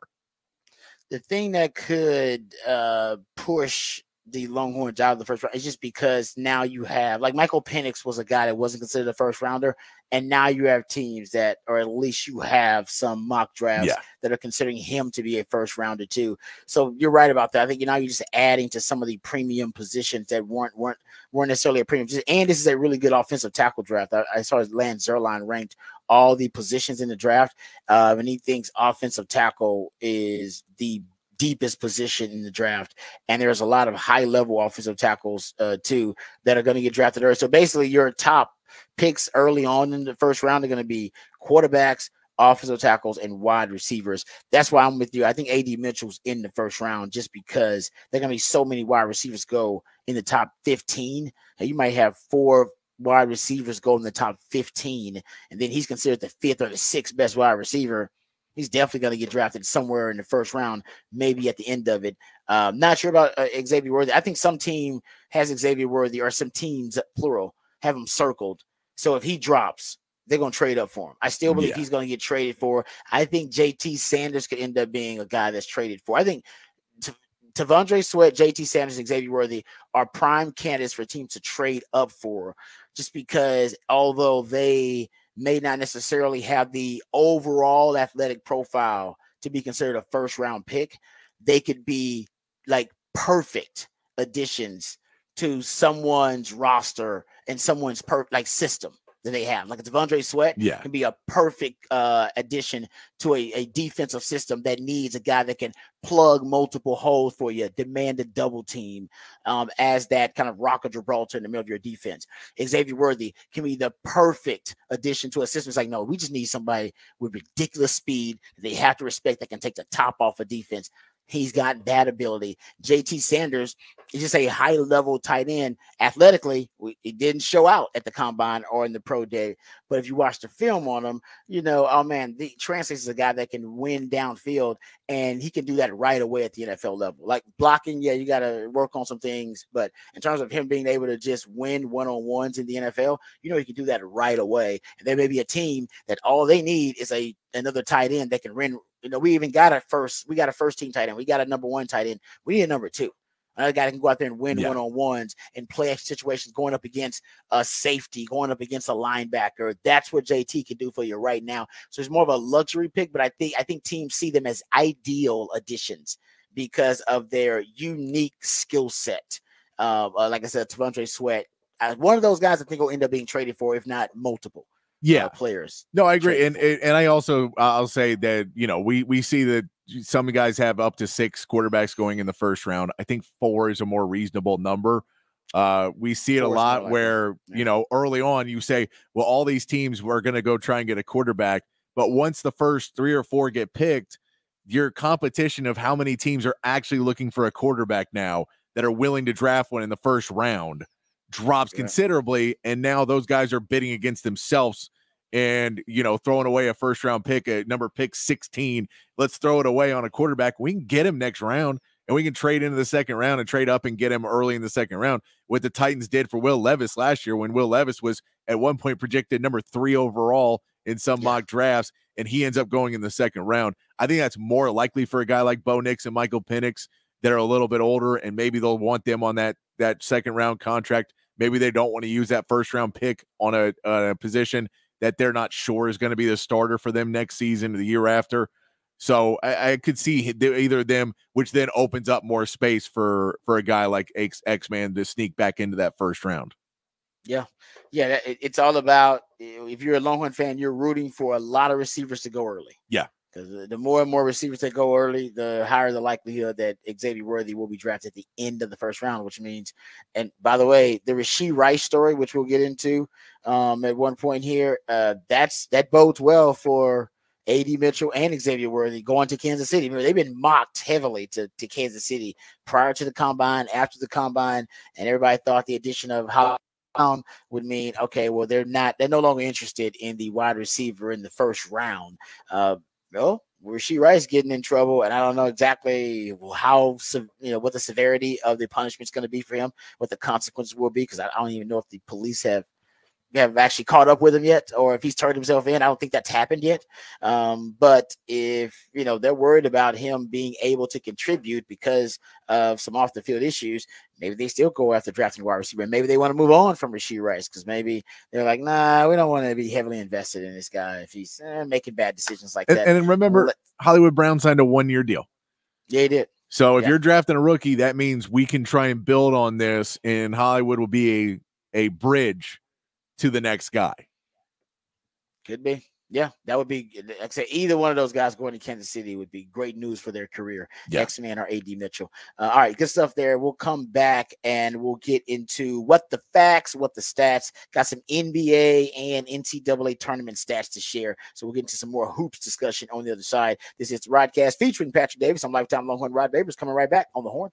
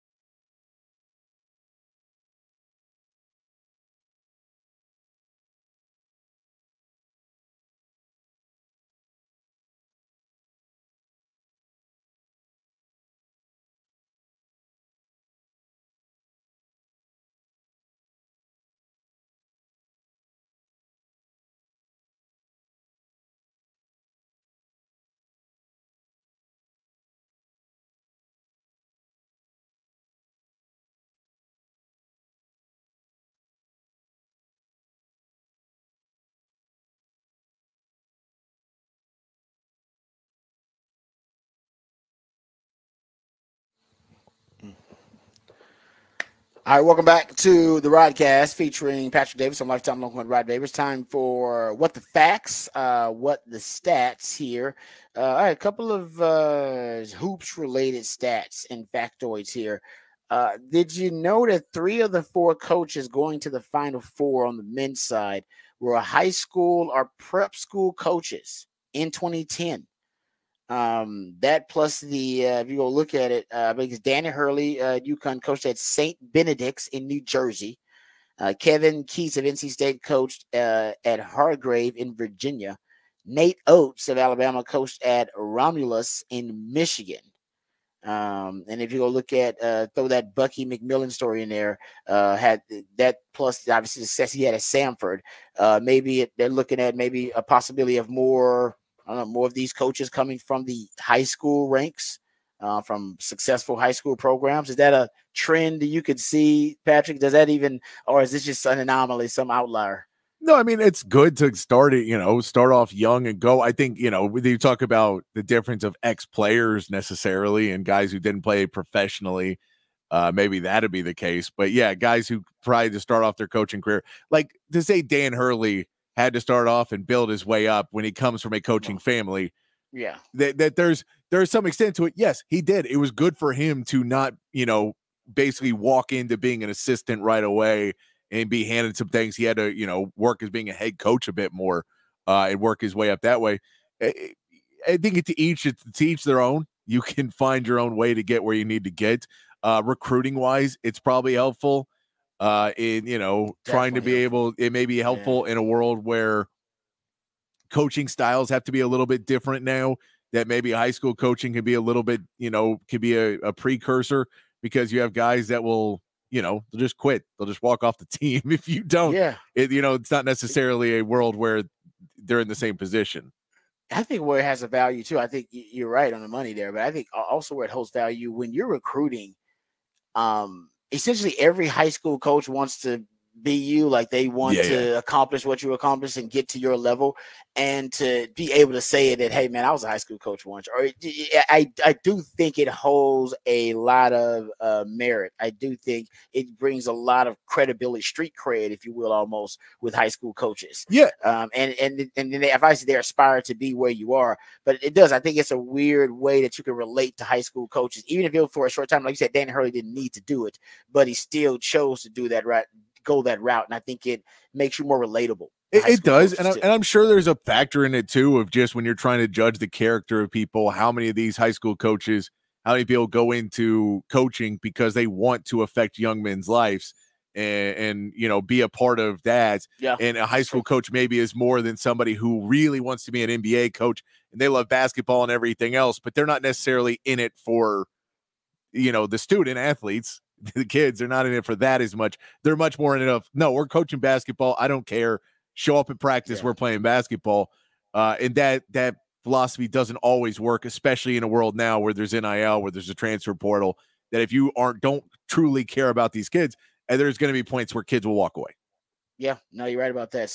There are some people whose passion is literally to help kind of mold the next generation of our community, and that's a big part of it. Yes, I know a lot of coaches who are like that, and that's the right reason to be in it, not necessarily for the money or for the fame or to reach the highest level. All right, another factoid for you, and what the stats.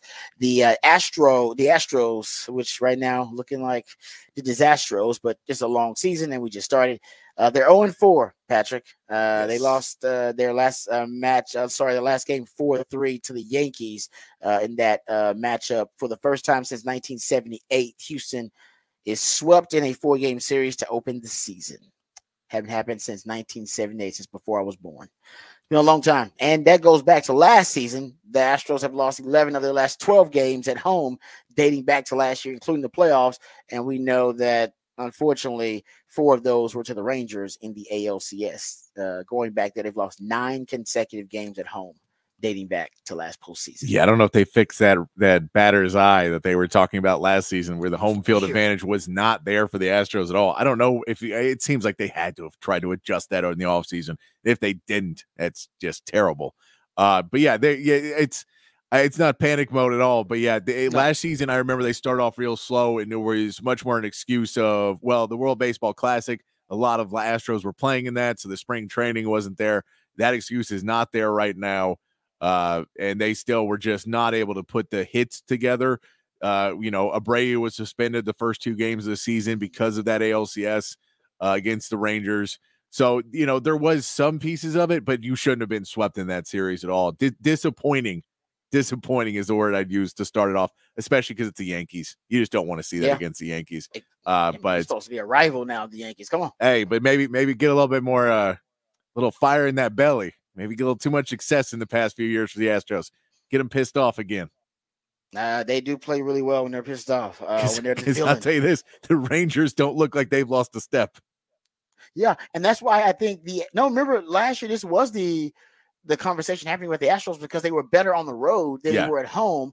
And the thought process was psychologically because of what this team has gone through, becoming the villain, all right, after the cheating scandal and then having to bounce back and then win another championship to prove themselves, that they actually psychologically were better when they were hated. And they performed better when they were hated and they were villains. And they were always that on the road. And they were better on the road than they were at home. Because at home, they were loved and they were cheered. And everybody talked about how great they were because we love the Astros. But psychologically, this is a team that plays better as the villain when they're hated. And at least that's the theory that was thrown out there last year. And maybe it's still the case. I don't know how they solved it. They didn't solve it in the playoffs. No. And they're going to have to work on that bullpen as well. Even with Abreu suspended, Ryan Presley didn't look necessarily great in his new role. Josh Hader looked pretty good. The signing did, but they lost a lot of innings that they lost to free agency this year. And they're going to have to figure out some guys to step up in that rotation. Hopefully get some young guys going there as well. It's good stuff. We'll have our Rangers report. I know we talked some Astros there. We'll have a Rangers report coming up in the 9 o'clock. And speaking of bullpens, I got what a crazy factoid, a stat to share with you guys about the Rangers bullpen from last year, which is mind-blowing. We'll talk about the Rangers and their start to the season. The exact opposite of the Astros start to the season. They started off a little hotter than the Astros. We'll get to that when we come back. We'll get back to hoops conversation. We got your Final Four that is set. The Texas women's team, they are out of the NCAA tournament. We'll hear from a couple of the ladies about their disappointing loss and talk about what may be the ratings monster, the biggest and most watched game of the NCAA tournament on the men or the women's side, maybe happening tonight on April Fool's Day. We'll talk about that more right here on the Rodcast featuring Patrick Davis. I'm Lifetime Longhorn Rod Babers coming right back on the Horn.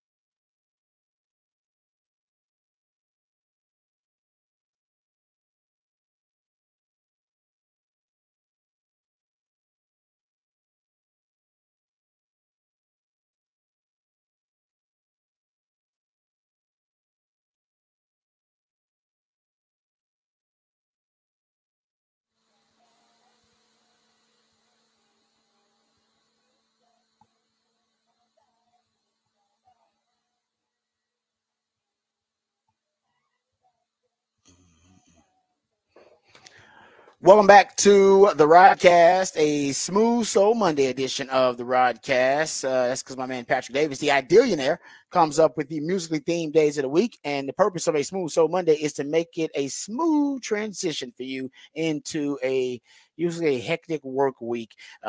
This work week, hopefully it's not as hectic because at least you'll have some college basketball action to watch later on. And we have the men's Final Four that is set.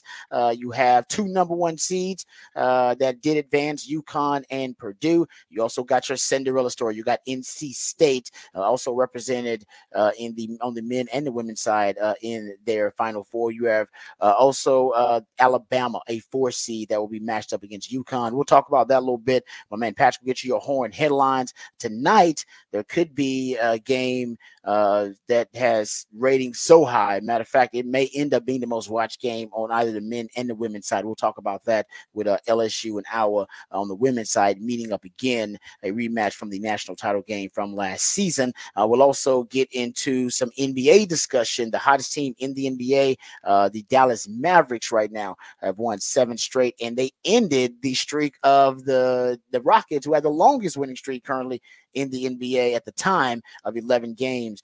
They faced off and they put a butt whipping on the Houston Rockets. Looks like the Mavs are trending at the right time. We'll talk about what that means for MVPs. For Luka's MVP race, and also for potentially the Mavs to try to get one of those top 4 seeds in the West. We'll talk about all that and more. Before we do that, let me let you know about the big fat poll of the day. My man Patrick working hard for you. Got that up. You can go check it out on the text line 512-447-3776. The big fat poll of the day, bringing back the conversation to the Final Four. Who do you expect to win the national championship on the men's side? Who's going to take home the championship? Will it be UConn? You're looking at Purdue and what they've done with Zach Edey. Do you believe in the Cinderella story of NC State? Do you think Alabama has what it takes? That is the big fat poll of the day. All right, we'll get your horn headlines here in a second, and then we'll come back. We'll also hear from the few of the Texas women, a couple of the Texas women, about their disappointing loss to NC State. They lost 76-66. We'll come back and talk about that a little bit too. Before we do that, let's get everybody caught up and informed. Let my man Patrick Davis get you caught up with the horn headlines of the day. All right, your horn headlines brought to you by Top Gun Rentals and Lawn Equipment. Texas women's basketball season ended on Sunday with a loss to NC State 76-66. Madison Booker led the way for the Longhorns with 17 points, but a lack of shooting and a hot Wolfpack team put a stop to the Horn season in the Elite Eight. South Carolina also punched a ticket to the Final Four, and 2 more teams will advance in games tonight. In the men's tournament, the Final Four is set with UConn, Alabama, Purdue, and NC State all winning over the weekend to advance. NC State will take on Purdue in a matchup including a battle between big men Zach Edey and DJ Burns. And defending champions UConn will take on a red-hot shooting Alabama. Both games will happen on Saturday evening. Texas baseball won their series with Kansas State 2-1, including a 21-11 win on Friday night. Jalen Flores had 7 RBIs over the weekend, and Max Grubbs put on a solid performance on Saturday, pitching 6 innings with 5 strikeouts and only allowing 1 run. Texas is back in action on Tuesday facing Abilene Christian. Texas softball struggled in a weekend series against Oklahoma State, dropping the series 2-1. Texas was able to pick up a hard-fought win on Friday with Citlali Gutierrez only allowing 1 run in the outing. They will now get ready to take on the number 1 team in the country, Oklahoma, in Austin this upcoming weekend. MLB opening weekend came to a close with the Astros still winless, losing all 4 games in their opening series to the Yankees. They will try to rebound against Blue Jays, with the Blue Jays up next. The Rangers will pick up a series win against the Cubs. Rookie phenom Wyatt Langford had hits in all 3 games, and Adolis Garcia had 2 home runs and 4 RBIs to kick off his season. The Rangers will start a 3-game series with the Tampa Bay Rays this afternoon, with pregame beginning at 5:15 right here on the Horn. And in the NBA, the Mavericks ended the Rockets' win streak on Sunday to take over the 5 seed in the Western Conference, where the Spurs lost to the Warriors, moved the Rockets to 2 games back from Golden State for the last spot in the playing game with 8 games to go in the regular season. And that is your Horn headlines.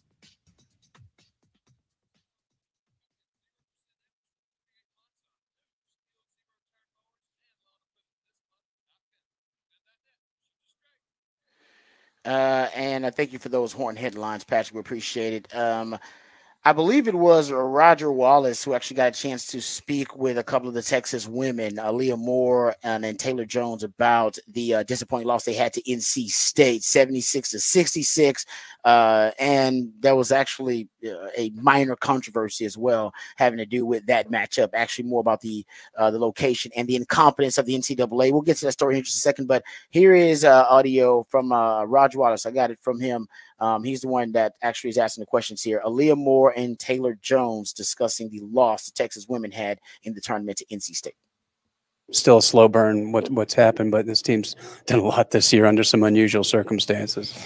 Yeah, I'm really proud of us because we have. I don't think anyone even thought we were going to be at 1 seed or win the Big 12 or even make it to the Elite 8. So for us to do those things, I'm extremely proud of that. It's just hard for me because I wanted more really bad. I'm tired of just making it to the Elite 8. Because I knew this team could do it, the work that we put in. So it does burn really bad to be here and to see how close we were. But, I mean, we talked about it in the locker room. All we can do is learn from it and go to work this summer. Yeah, I mean, the end of a season is never good. It always hurts when you go out this way. But Coach Schaefer said it the best. We shouldn't hang our heads.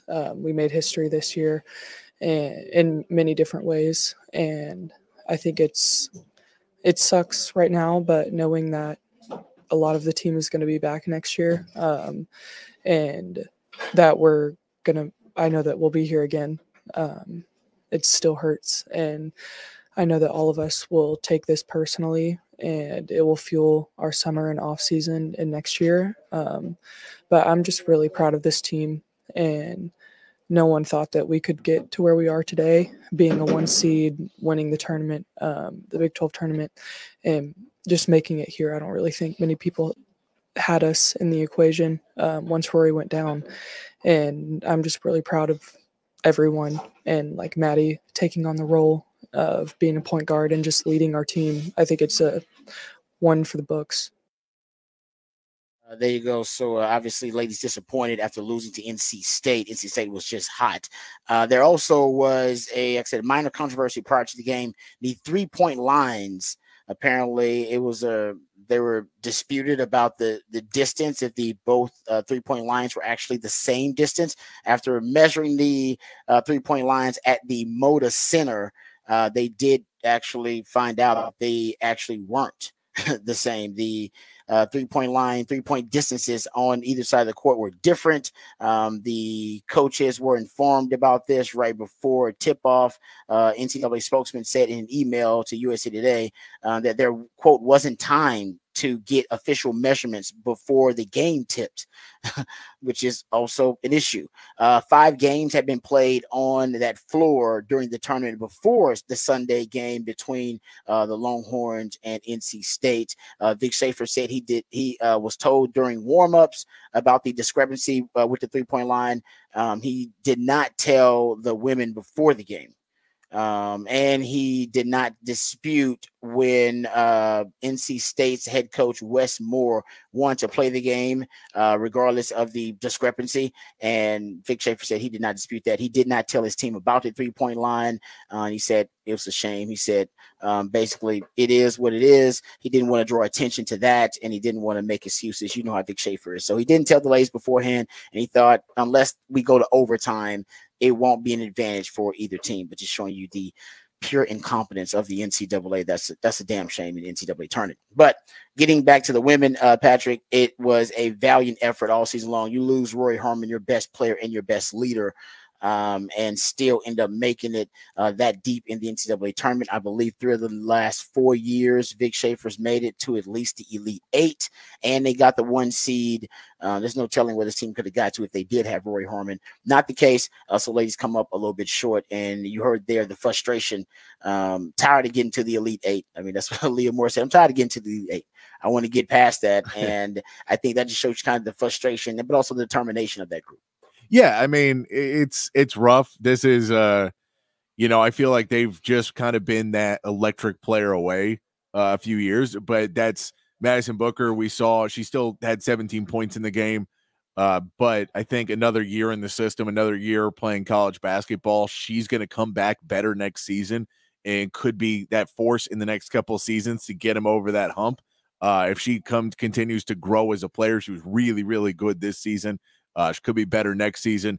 Who else they bring in? There's still a transfer portal. Bring guys in. You're losing Shaylee Gonzalez and Deanna Gaston. I think is all the only players you're technically losing off this roster. Rory Harmon could be coming back next season as well. There's a lot to be hopeful for going into the next season. And if you just look at Vic Schaefer, what he did at Mississippi State, it did take him a little bit to get to the Final Four there. He made the Final Four twice at Mississippi State. It took him a little bit. I believe it was his 5th or 6th year that he ended up there. He came to Texas in 2020. So to be around that timeline for the next couple of years if he can get to the Final Four with this women's team. But yeah, I mean, if you keep Madison Booker growing, playing at a high level, then this team could do some real damage in the coming years. Yeah, they had to expedite her maturity and development, and yeah, she turned out to be one of the best players in the country. You could just imagine how good this team would have been if they combined that with the Roy Harmon. So I think that is the hope for this team going forward. But Vic Schaefer, I mean, he's one of the best coaches in the country. Damn good job there, but the women come up a little short. I can ask you this, as we're talking about women's basketball. You have tonight the matchup between Iowa and LSU, which last year in the championship game set all types of viewership records. I remember they had 9.9 million viewers for the women's championship game between LSU and Iowa last season. Just to give you perspective on that, that was exceeded every game, but it exceeded the audience of 2023's NBA playoffs, every game except the finals, every game of 2023's Major League Baseball season except for the World Series, every NASCAR race since 2017, and every NHL game in more than 50 years. It got more viewers than the Sugar Orange and the Cotton Bowls from 2 years ago, Big 12, Pac-12, and ACC title games from a couple of years ago, Notre Dame, USC from 2 years ago, LSU, Bama, Ohio State, Penn State, even the Texas A&M Bama game on primetime on CBS. The ladies' national title game between LSU and Iowa got better ratings. Now, we know there was a lot involved, a lot of trash talk. You know, you had star power with Kaylin Clark, you still got that. Angel Reese, Kilmoka, you got recognizable names. You got villains and storylines galore. Will this game, and I know it's not the championship game, now you're talking about an Elite 8 matchup, will it exceed or come even close to what the ratings were for that championship game last year? I don't think it'll exceed because I think Monday night games draw less than Sunday night games. It's just naturally. I just think that the time slot is not. I don't know why men's still does their NCAA tournament game on a Monday. Do it on a Sunday. You'll get way better viewership. Just you will. It's true. So I don't know why they keep doing it on Monday nights. But I'll say that I don't think it will, just solely in the fact of time slot. It'll be interesting. But I think people are going to want to see, the matchup. I think Caitlin Clark is going to be that question: is can she pull off the win? I know people are kind of spinning her in a different light now because they're giving her into she's gotten star treatment, and now they're saying she flops too much and asks for the refs too much. And so there's that narrative going about her now. But I think for the most of the country is going to look at LSU as the villains, a lot of them, because of Kim Mulkey, because that's kind of the way they paint themselves a lot of the time, is as the villains. See that? Yeah. That it kind of gives you that storyline that you can put through in the game. There's not a ton else on right now. I mean, you'll have baseball on, you'll have basketball on, NBA basketball, MLB baseball, but I don't know if there's any key matchup that is a game that you really, really got to tune into other than this. So, I mean, I'll have it on, I'm sure. I'll probably be flipping between that and a couple other NBA games, but I'll be checking in on it. Yeah, no, I think it'll beat all of the sporting events tonight. Yeah.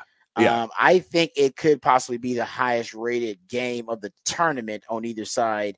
But I don't know if it'll reach the 9.9 million viewers that it had when it was the national title game. Also, because you don't have as much on the line. How did the NCAA screw this up? Shouldn't they have had them in separate brackets so they could have met in like the Final Four or met, right? Wouldn't that have been the goal, especially think, considering what they did last season? Yeah, but you also can't completely rig it in a way. Just to And I think you kind of can. You kind of can, but I think that they were trying to. I think they were trying to do things in the way of these are the better teams, and which I mean I get, and at the same point you're trying to. I agree with what women's college basketball is trying to do as well, which is we've built a few stars. Let's try and keep building more and more stars. Like they're trying to build up Paige Euchers at UConn as well, and what's the girl's name from USC? Juju. Which one? Juju. Yeah, I'm thinking about. Yeah, I can't. And so, but they're trying to build more and more stars. So if you put those in, you can, if you just make it about those matchup, and that's the collision course in the finals, you kind of blow off every other star. So that's Juju Watkins. That's it. There you go. But yeah, so they're trying to build up more stars, which you should do. I mean, men's college basketball should try and build up more stars. I feel they don't. Women's has more stars than the men do right now. I feel the thing in the men's game is they don't try and build them anymore because they know they're leaving, and so now no one really tries to build up guys nationally because they just say, well, we're investing millions upon millions of dollars in advertising campaigns to try and build up this player, and then we're giving them to the NBA the next season, and we've hand delivered them a star now. And we're spending all the money. And so I think they're getting away from that, but at the end of the day, it's hurting them too because they're not building up any stars in college basketball. It's a weird line of being upset because you're spending money in a way, but then also hurting yourself. That's why it's worth to invest in an athlete that's going to at least be around for a while, for at least 3 years or so you'll know, all right, well, they'll be around. That's why I guess, it's some of the other sports and even women's sports, at least the women will be around for 3 years if you invest in them. Yeah, and I mean, football is kind of the same way. At least they'll be around for a couple of years. Well, you don't know because transfer portal, I guess you don't know a damn thing. Yeah, and then it's like you could technically try and build around Zach Edey, but Zach Edey isn't necessarily a guy that's so electric that people are like, oh, man, I really want to watch this guy who is 7'4" and just dominating. And he's just big. He's just big. He's just big, man. Yeah, he is. He is, no doubt about that. Speaking of, let's get to that because right now we do have the Final Four set for the men on the men's side, and it looks like UConn right now. I mean, they are. I haven't looked at the Vegas odds, but I imagine they are a heavy favorite to win the tournament right now. You do have your Cinderella story in North Carolina State, but UConn will face Alabama in the Final Four. Purdue will face North Carolina State. I did see the stat that NC State. This is how hot they are. They are the first team to beat Duke in the tournament. In the conference tournament, and then beat them in the big dance in the NCAA tournament. That Duke's never had that happen to them before. Lost to a team in the conference tournament and then lose to them in the NCAA tournament. But it's tough to do that, I think, to beat a program like Duke twice like that in the postseason. And then that's how hot NC State is right now, man. There's no doubt as a Cinderella. They fit the bill. They fit the bill. Yeah, they're definitely they're a lot of fun to watch. It is. DJ Burns is just a fun guy to see go out there and play the game. It's funny, his post-game interview yesterday after the game was basically, why are you guys playing better? Well, we're all showing up now. He was like, no one's late anymore, and we're working hard. And you're like, were you not doing that all season? Apparently not. I think that you should have been doing that all season. Hey, I'm glad they're doing it. Now they're getting hot at the right time. The coaches hear that and be like, yeah, guys, I've been telling you. You just show up on time. Things may show up on time. That's half the battle, guys. Half the damn battle. That's good. That's a good point there. But whatever they're doing, it's working. And you're right about Purdue. You talked about it earlier about Zach Edey. The question is, does a team, any of the teams left that they can still play, whether that be NC State, and you're right, they got a matchup there with another big man that may be an answer for Zach Edey. But even if Purdue advances, whoever they play, nobody's had an answer for him quite yet. Yeah. And he's been dominant. He's actually, if you go look at, he's the 7th player with 40+ points and 15 rebounds in a tournament game. And he's the first player since 1990 to do it. He's got 100+ points and 60+ rebounds before getting to the Final Four. He's in the same realm now with Blake Griffin, who did that, and Elvin Hayes, who did it in 1968. nobody can really find a way to neutralize him. He's just so big and so dominant once he gets down low, and once he gets there, it's already too late. Once he's down low, it's too late. And that's, with most big guys, that's going to be an issue. But, in today's game, when you have a big guy like that is getting underneath the basket, has enough post moves, has enough ball control, that's one of the problems you have with some of these guys is they get to inside, but then they dribble too many times, ball gets poked away, you can double team off of them. Purdue's also got shooting outside that you can't, it's harder and harder to double inside on him. But he's just been able to get inside, put his arm down to be able to get fouled, try and go in there and just push towards the basket. And even if he's not getting the shot in, he's getting free throws. He shot more free throws than I believe his opponents did last game as well, like the entire team. So, if he's getting inside, but that's been a problem with Purdue in previous years is he will get calls up until that Sweet 16, Elite 8, and refs start to call it a little differently, start to let him play a little bit more. He gets frustrated. He gets beat up. He goes on the other end, and then he commits fouls on the other end because he's frustrated, because they're bumping him so hard, and then he comes over on somebody else and is moving into the screen, or if he's moving into a block or something like that, and those fouls look really bad because there's a giant doing it to you. And so it's a difference of how they're calling the game is if you look at it and say on one side, you have a bunch of smaller guys trying to bump with a giant, or a giant bumping with you. And so sometimes what's good for the goose is good for the gander. Sometimes it bites him that he is getting all these calls, but eventually in the tournaments in past years, when that disappears, it may go the other way against him. And that'll be interesting to see how they go against NC State, because DJ Burns is going to be on him some, because that they'll be able to bounce bodies. And Burns is a big man. He's only 6'9", but he is wider than Zach Edey is. So he'll be able to, if he gets down the court, those two guys will be trying to race down for position a lot on the defensive end for NC State. It'll be a fun matchup to watch and see how it's officiated. And I think the NCAA is going to put officials on that'll let them play a little bit more on both ends and not try and get either one of these guys in foul trouble, because they know what the fans want to see, and they want to see this game get played out between these two guys.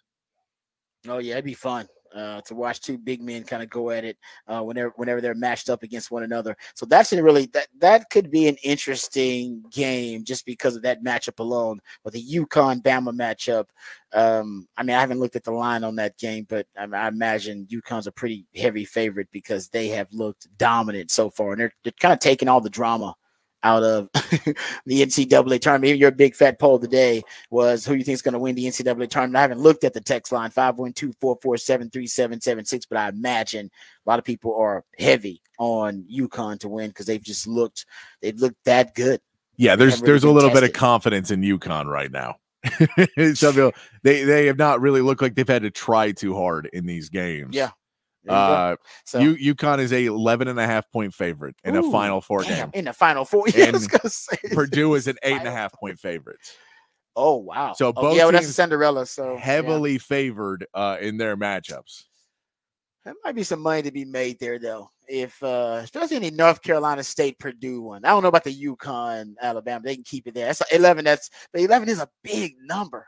So I got to go look at the history of Final Fours and see how often teams win by double-digit margins, or how often they're really close. The question is, if Alabama can keep shooting threes, if Alabama keeps shooting the ball really well, then they're in the game for sure, because that's how they're in all these games, is they just start shooting the ball really hot, and they can go on a 21-5 run in no time because they're just hitting threes, and the other team, you get a rebound, right back down, 3 more points.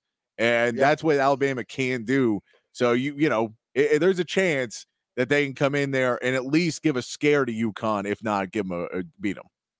Yeah, I feel like that 11. That's a big number. I'll just see what tomorrow we'll talk about what Vegas has to say about that big number. I'll do some research on that. That's good stuff. All right. Thank you, Patrick, for the breakdown. Now, I want to get some NBA discussion, which we will. We'll come back to some NBA talk, but we got to get to our Texas football conversation, go behind the Burners curtain, talk about some Texas spring practice news, notes, and nuggets. We'll get you caught up with all of the goings on behind the Burners curtain when we come back right here. This is the Rodcast featuring Patrick Davis. I'm Lifetime Longhorn Rod Babers, coming right back on the Horn.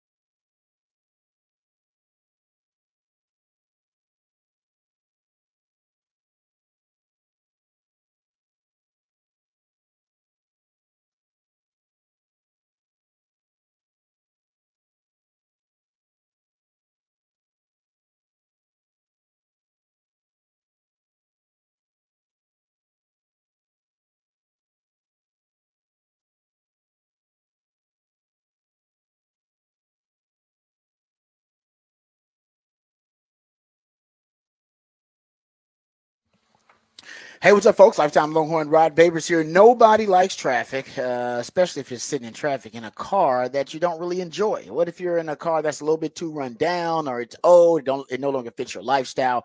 Maybe you need a bigger car. Maybe you need to downsize and get something a little bit smaller. Maybe your automobile right now is just, at this point, it's just a bad deal for you, right? Maybe you're in a bad lease and you're not getting the value that you would want from that automobile. Either way, you need to reach out to my friends over at Apple Leasing. No matter what the reason for you getting a new car, my friends at Apple Leasing can make sure you get the price you want, the payment you want on the car that you want. They have the ability to put you in any make or model vehicle that you want. The professionals over at Apple Leasing can, like I said, help you get the price you want, the payment you want on the car you want. Now, it's a pretty simple business model, but it's a simplistically brilliant one, and they can help you right now navigate the auto industry and help you navigate that process.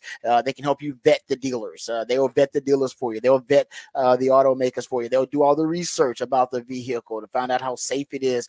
They'll also make sure that they can get you the right price point. Whatever your budget is, they'll find the right car for your budget and for your lifestyle. And that's the beauty of what Apple Leasing does. They want to simplify the process for you. They know that, getting a new car can be really time consuming. It can be really stressful doing all those things, going to different dealerships, going down the rabbit hole, researching the different cars, making sure that it fits your budget and your lifestyle. My friends at Apple Leasing, they'll do all that for you. They'll do all the legwork for you. All you got to do is give them the specifications. Let them know what kind of car you want, a truck or a sedan or an SUV. You let them know exactly what color you want. You let them know all of the different details, and let them know exactly what your budget is, and they'll do all the rest. They have what they call a simple interest easy lease that makes things, simple and easy for you. It's going to give you a lot of flexibility, which is going to give you more possibilities and options to help you find the vehicle that fits you best, but more importantly, the vehicle that fits your budget best. So give them a call today, 512-346-9977. That's 512-346-9977, or visit appleleasing.com. That's appleleasing.com.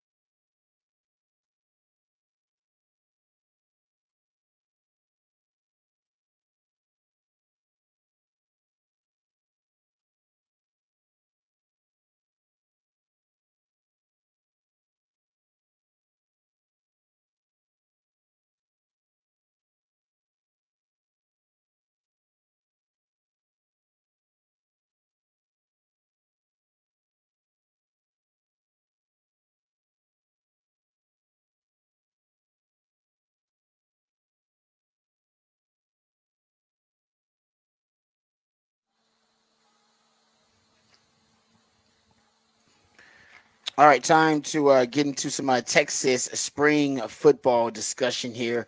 Shout out to my friends over at On Texas Football, doing a great job. Got some of these notes from them last night. And apparently, the Longhorns will be getting ready for their 7th overall practice coming up on Tuesday. They've had 4 padded practices, so full pads for 4 practices. And as I pointed out, earlier in the show, this is when you start to see separation. Earlier on when guys are just in shorts and helmets, and then they're in underwear, as Sark calls them, with just their shoulder pads and helmets, and no other pads on. There's a finesse element to practice, and a lot of guys can look really good when it's just strictly a finesse game, right? It's all about finesse. Nobody's hitting anybody. Nobody's getting tackled to the ground. There's no real physicality element at practice, and that's a lot of what the media got to see. But now you're getting to where they're they're banging a ton at practice. You're talking about lots of padded practices, and now you're going to get the sample size where guys can separate, because once you get past that finesse element, you add the physicality. Not everybody's game translates once you add that physicality element to it, once you put all the pads on. And then some guys, they start to look a little bit different. And like I said, they start to elevate. And from what I'm hearing, based on our friends at On Texas Football, shout out to Jerry Helms, and Cedric Baxter is one of those guys that already looks like he is starting to elevate and separate the more padded practices they have. And that's what you want to see. As it gets more and more physical, some of these athletes, they should start to separate from other guys. And that's what you're getting from Cedric Baxter. Apparently, he looked really, really good. He has not necessarily added a lot of weight. I think he has just transformed his body, and now he is more rocked up. He's more muscular. So I think you just took the mass and turned it, transformed it more into muscle. But either way, his vision was always great. But now Cedric Baxter looks like he could be that physical presence you want in between the tackles as a runner. And you combine that with a guy like Jaden Blue and then the speed element on the outside. That's a really good sign. And I think part of that is the reason he looks so good is the offensive line probably looks really good too. This is probably one of your more physical run blocking O-lines you've had in a really long time in Texas. Yeah, I mean, it's going to be that, but we know that last season he had issues staying on the field sometimes, get banged up, come off the field. It wasn't able to sustain drives for himself. So we knew he needed to go work on that during the offseason. It sounds like he does, but that's the kind of stuff you want to hear out of spring training. Is this was an issue last season. It seems to have been addressed in the offseason, and he's going to be coming in a little bit more ready. And we've seen with the young guys coming in behind him, he understands. He was a freshman last year, and, he got the starting job and he lost it, and he came back and was going back and forth. I think he knows at Texas there is no sure thing. He's got to go out there and provide Coach Sark a reason to leave him in these games. And if you're going to be coming off the field a lot, you're opening the door for somebody else to come in and get those reps. That's what Jonathan Brooks took advantage of that. We know Jared Gibson and Christian Clark are going to be right behind him. There's going to be a number of guys in that running back room ready to go. So it's good to see that he is coming out ready to be the guy that he needs to be for Texas. Yeah, I was talking to Jerry yesterday, and Jerry Hamilton believes that might be the most talented position room on the team. Yeah, like it's the most talented position room from top to bottom. I think my man Bobby Burton disputed that. He said he thinks it's quarterback because he thinks, well, hard to argue with that. Quinn Ewers and Arch Manning, and then Trey Owens, who by the way is getting rave reviews. Yeah. At spring practice, and I said that when I saw him for the first time. Man, Trey Owens can slang it. And this was before he won Offensive Player of the Year in Houston. He can slang it. He's a little clunky at times athletically. I just think that's because he just doesn't have his grown man body yet. He's still kind of got the teenage body working. But I think once he matures into that frame, because he's huge, once he matures into that frame, he's got a gun that can make all the throws. And he's so confident in his arm that he never really puts a lot of velocity on the football. I asked him about that. I said, have you ever just let it loose on a throw? And he basically said no. Like, I never really have to. Like, I can put enough touch on the ball. I can put enough velo on the ball to get it there. And his touch is amazing.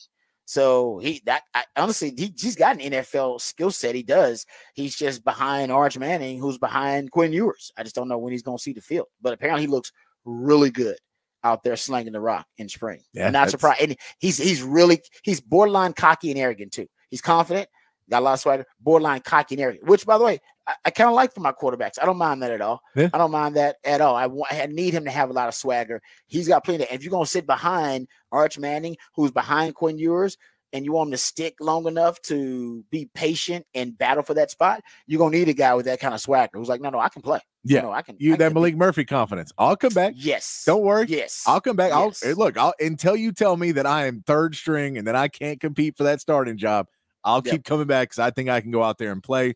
And that we saw him stay another year. You want to see how Trey Owens goes? No, I get Arch is going to be here, but I'll be right behind him. And how many quarterbacks finish this season across the NFL, across the college football, much less in UT? Yeah. Since 1999, Texas has had a quarterback start and finish every game. I believe it's happened only 7 times since 1999. I could be like 1 or 2 seasons off that. I think it's 7 times though, total. Yeah. Where somebody has started and finished every game at the quarterback position since 1999. So it ain't likely, and we hope Quinn does it because NFL scouts want to see it because he hasn't finished a complete season without getting hurt since his sophomore year of high school. That needs to change this upcoming season. But if it doesn't, Texas definitely has the quarterback depth there. Let's talk about a couple of players who are rising fast, climbing the depth chart during spring, and it's been reported by multiple sites how well they're doing. First of all, DeAndre Moore is really, I think, he is really going to force Sark to expand his wide receiver rotation. The report is that he's going to see the field. And that he's going to be getting, I'm talking about big time reps. He's not going to be your first or second leading receiver, but he's definitely going to be battling to be your third leading receiver in that conversation. So if he's going to see the field, along with Jonte Cook and along with Silas Bowden and Isaiah Bond, which we all assume. Now, Silas Bowden is not even on campus yet, so maybe I shouldn't put him in the category just yet. So maybe we'll just go with Isaiah Bond, Jonte Cook, DeAndre Moore, who's turning heads in practice. Yeah. He looks the part. It looks like he's gonna be able to penetrate that rotation of wide receivers. And then you throw in a Matthew Golden, who also looks really good. That's 4. I think Silas Bowden will get some run in that rotation too. That would be 5. But even if he doesn't, let's say it's Ryan Wingo that gets sprinkled in as that prodigy, as the 5-star receiver thrown in there. Either way, I think for the first time since Sark has been here, he expands his wide receiver rotation, that circle of trust. I think you get 5 in there. I think I think you get 5 to start, and you may get 6 depending on if Silas Bowden really turns out to be an impact play. Yeah, and I mean, Sark's mentioned it already. The concept that you're going to have to play more games because of a playoffs now, that this could extend your season. You're going to the SEC where there's going to be guys that are taking, they're playing a physical style of football. I think he's going to definitely have to use a number of guys early on and figure out, but by the time you get to the playoffs, it could whittle down to 3 or 4 guys that are really the guys who are going to get your majority of snaps. But early on, yeah, it could go 5, 6 guys pretty easily that are going to get in there and rotate in and out and see who sticks, see who makes it. So, basically show me who I can't take out of the game. Exactly. I agree. Who makes the most plays? Yeah. Pretty much you can earn it. Yeah. Who makes who makes mental errors and mistakes, who therefore I think end up moving out or being moved out of the circle of trust because Sark can't trust him. Yeah. And then a guy like DeAndre Moore, that Jay Witt role, if you can fall into that role of who's somebody that even if you're not a target, you're still super valuable to me on the field every single play. I can't pull you out because your value is more than just a receiver. Your value is a blocker. Your value is, being able to run a crossing route and maybe bump a DB on the other side. Just different categories of things that you might be able to do. That factor, just anything to make sure I can't take you off the field. Who earns that? Yeah, because Jay Witt was their best blocking wide receiver. We don't know that with this group. Who's going to be the best blocking wide receiver? Remember when they first put A.D. Mitchell out there, he didn't want to block. I mean, it was pretty obvious he didn't want to block. He didn't put any effort in blocking, and he didn't have any pride in it. Toward the end of the season, It got better because I think he saw it on film, and I think Chris Jackson, the wide receiver coach who's from the NFL, told him, dude, NFL scouts are watching this, and they are disgusted by your effort. Like you can be bad at it. Execution is different than effort. Your effort is terrible. Your execution can be bad. That just means like, oh man, bad fundamentals, bad technique, his eyes in the wrong place, whatever. But your effort, when your effort can be piss poor like that. Yeah. And I think that's when we saw him with more effort. And by the way, more effort, his execution was better. Just naturally having more pride in his blocking, it improved the blocking. So that's another thing about this group of wide receivers. We don't know. Remember, with Jay Witt, Sark would put him in there just to block for those screen passes. He would put him in there in 12 personnel and sometimes with pony packages because he knew we're going to run the football and he's my best blocker on the outside. Mm-hmm. We don't necessarily know that about this group, so great point there. Another guy rising up some of the depth charts here in spring, Jalen Gilbo. Hearing a lot of really good things about Jalen Gilbo. And Inside Texas reported that Gilbo is looking really, really good as one of those guys inside. Now, that is important because if Jalen Gilbo looks good at that nickel spot and can stabilize it, you got Jadae Barron. He's your starting nickel. But Jadae Barron wants to play corner. They're cross-training him at corner and nickel and safety. So they're going to cross-train him, and he wants to play corner in the future. And matchup-wise and situation that you want to move him out there, you need somebody you can trust playing the nickel spot. Now, Makuba can play it, but Makuba's playing safety right now. I think they like him there because they rotate their safeties a lot. So if Gilbo ends up being the guy that can stabilize the nickel, then you got a lot of freedom and flexibility with Jadae Barron to promote that versatility with his game. So that's big. Yeah, Jalen Gilbo's there. It'll be big, that secondary room. You just want competition everywhere, and to hear guys' names that you don't necessarily think of as the top guys, like a Jalen Gilbo, to hear that he is entering in that conversation. Like you can speak to when Texas was DBU and when you had guys going in, that there was competition always. And to have a great DB room, you need to have competition that everybody knows every day of practice is important. Same concept that we just talked about wide receiver. Make yourself a way that you can't be taken off. Show me why you have to be on the field play after play. You want to see more of that, then, well, I guess we have to leave you on because we don't have anybody else. And it felt like that at points in the last couple of seasons. Yeah, no, I'm with you on that. I totally agree with that. And the last little nugget here, Nato Umeo Zulu on the offensive line. Shout out to my man CJ Vogel over there at On Texas Football Reporting.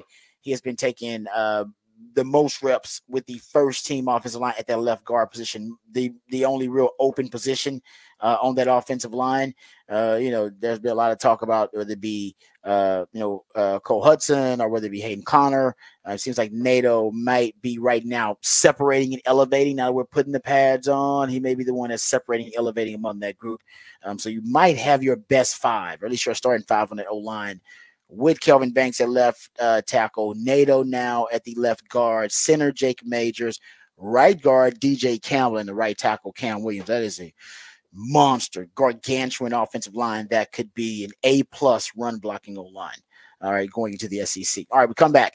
We'll get into off the record what the hell is going on with Rashee Rice. We'll talk about that story a little bit. And one of the most bizarre stories that brings up way more questions than answers. We'll talk about that on the other side and off the record right here on the Rodcast featuring Patrick Davis. I'm Lifetime Longhorn Rod Babers coming back on the horn.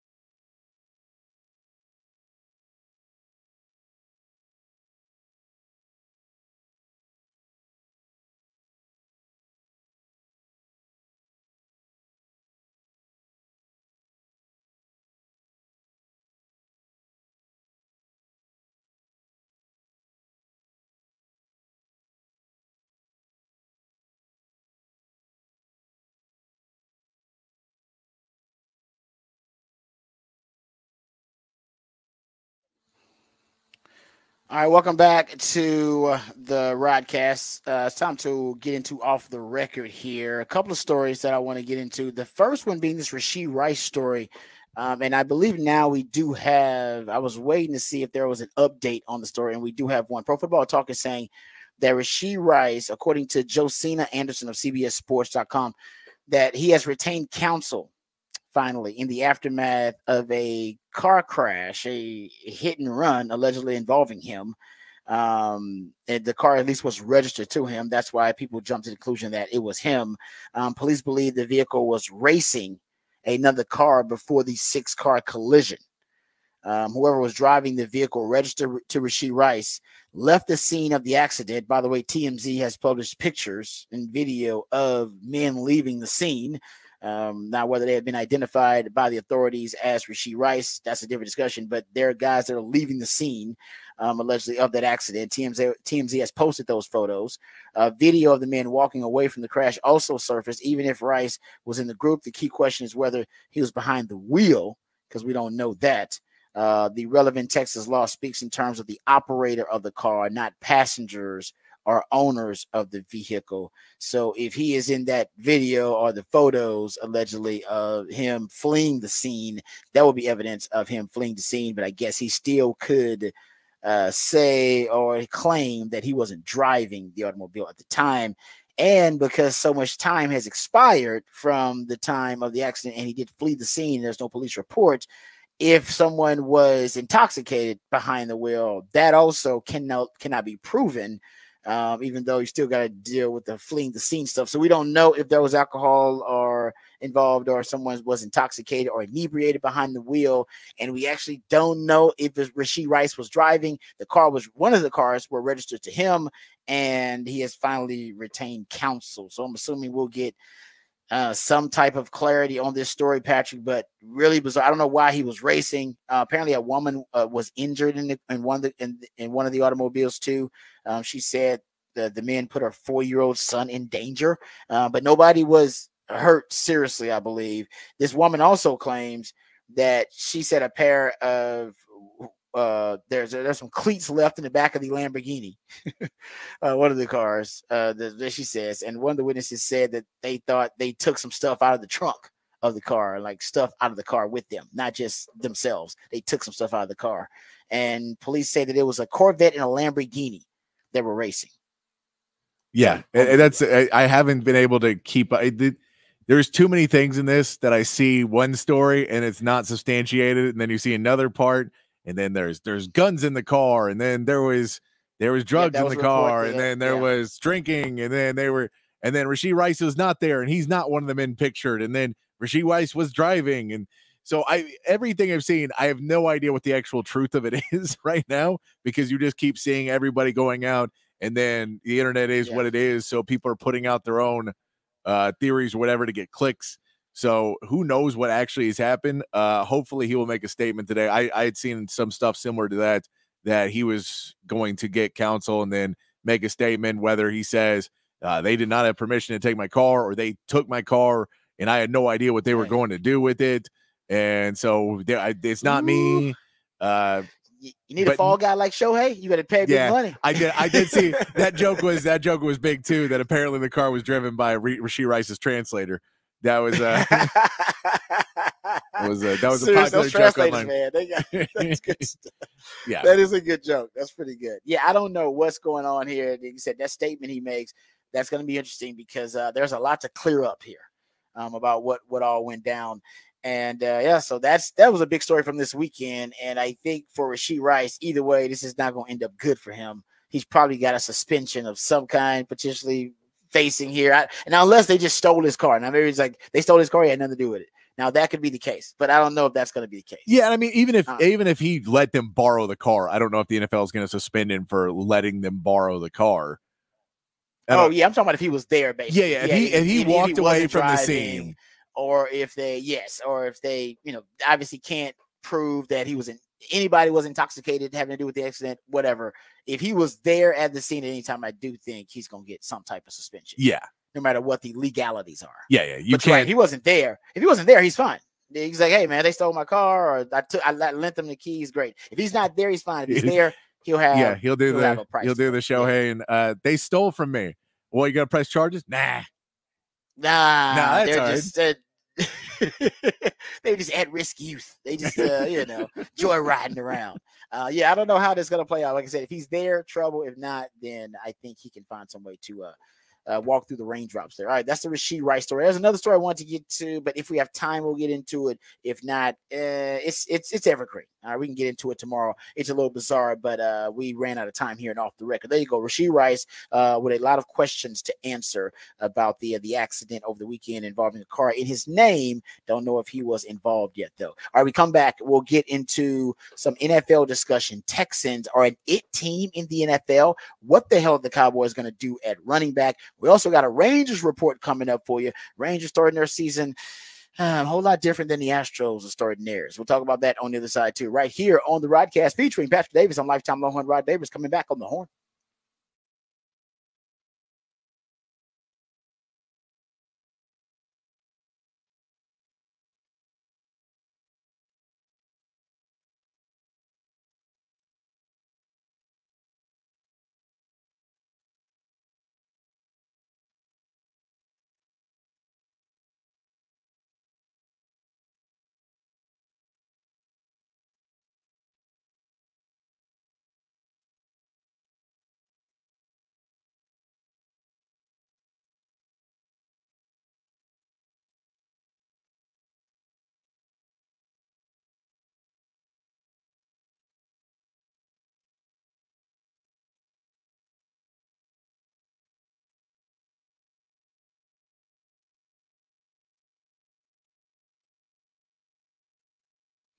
Hey, what's up, folks? Lifetime Longhorn Rod Babers here. I came back home here to Austin to see that the weeding feed that I put down for my friends over at Callahan's had made the yard look even better. Killed all the weeds. Now I got new growth growing. You can kind of see some of the fresh green grass growing in the yard there. So I did the pre-emergence first, then got the weeding feed down. Next stage for me, get over to Callahan's. I got to get some more Bermuda seeds, kind of fill in the patches of grass after the weeds died. I thought that was grass. Turns out it was weeds. That's okay. All right, the weeds are dead. We're gonna fill in that with some Bermuda seed for my friends over at Callahan's and get the yard looking like it's golf course ready. I want the best lawn in the neighborhood, or at least one of the best yards in the neighborhood. My friends at Callahan's General Store are gonna help me accomplish that. Every time we have a man Charlie Wilson on, I ask him. He is the CEO, general manager of Callahan's. I'm asking him, hey, what can I do to make sure that I have my lawn golf course ready? I want it looking healthy, plush, and green. And the best advice he gives me is to get on over to Callahan's General Store. It's just that simple. Callahan's General Store has got everything you need to make sure that your lawn is looking top notch. They got the pre-emergence there, such as a barricade product from Nitro Floss. They got the weed and feed there as well. And they also have the Bermuda seed, as I told you, to make sure you can fill in all the gaps where you had damage from, I don't know, too much sun, and maybe a sun damage, or maybe from the winter freezes. There's a little cold damage, whatever it may be. Callahan's got everything you need. They got bags of soil. They got the amendments, the special fertilizers to get your lawn back into a beautifully lush and healthy looking yard. Even if you got the green thumb and you're already starting to plant your vegetables, maybe you're thinking about planting new trees so that you can enjoy them for generations to come, Callahan's can take care of you there as well. They are all the seedling vegetables for your gardens, weekly variety of peppers and tomatoes and melons and other plants to choose from. Also, time to plant those trees we talked about, the pecan trees and the fruit trees. They have those at Callahan's General Store as well. And, we just got done with Easter. So our friends over at Callahan's General Store, they celebrated Easter. It was a really fun. Had all the little the little chicks out, baby chicks and ducklings and rabbits out there. But even going forward, now that we're done with Easter, if you do need feed for your animals, small and large, they have that at Callahan's as well. So whatever you need, they got there at Callahan's. Remember where it is, still there at 501 Bastrop Highway between downtown and airport. Every day is a great day to make it a Callahan's day.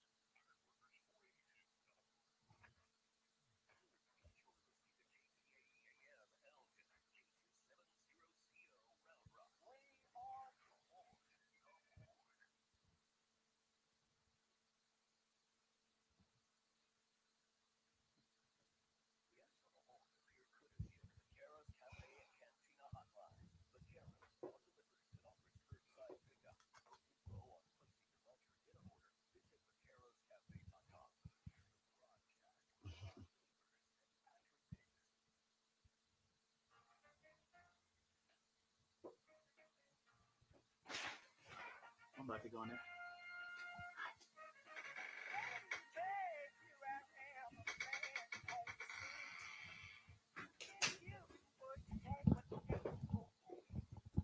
Reminder, we haven't telling us there's an outro for that Rangers report too. Yes, sir. Thank you. All right.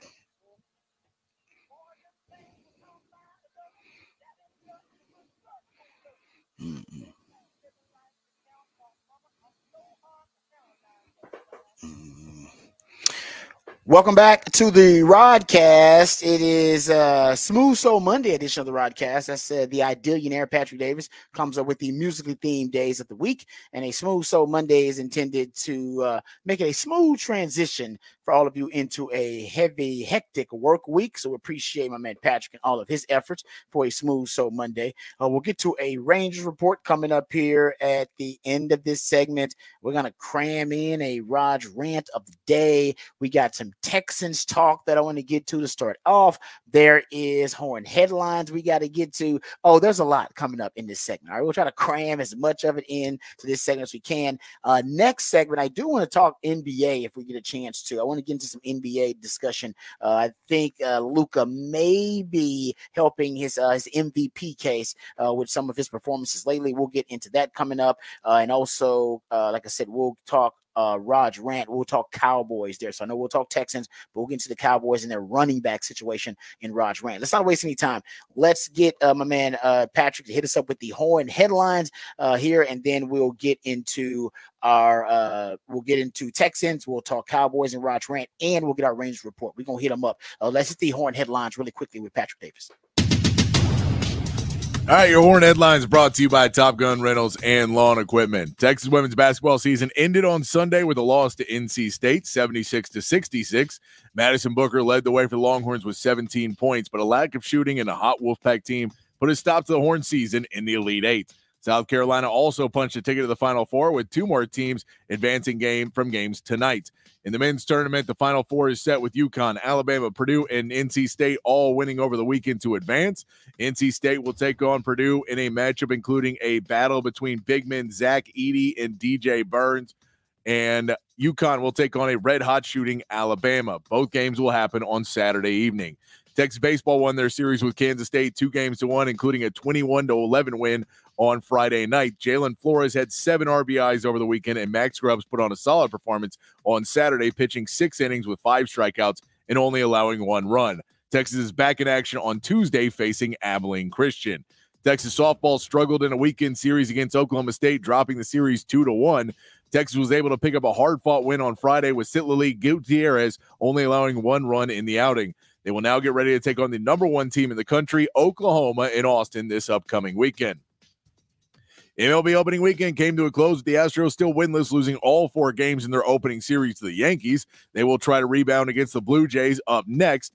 And the Rangers pick up a series win against the Cubs. Rookie phenom Wyatt Langford has hits in all 3 games, and Adolis Garcia's had 2 home runs and 4 RBIs to kick off his season. The Rangers start a 3-game series with the Tampa Bay Rays this afternoon, with pregame beginning at 5:15 right here on the Horn. And in the NBA, the Mavericks ended the Rockets' win streak on Sunday to take over the 5 seed in the Western Conference, where the Spurs lost to the Warriors, moved the Rockets to 2 games back from Golden State for the last spot in the play-in, with 8 games left to go in the season. And that is your Horn headlines.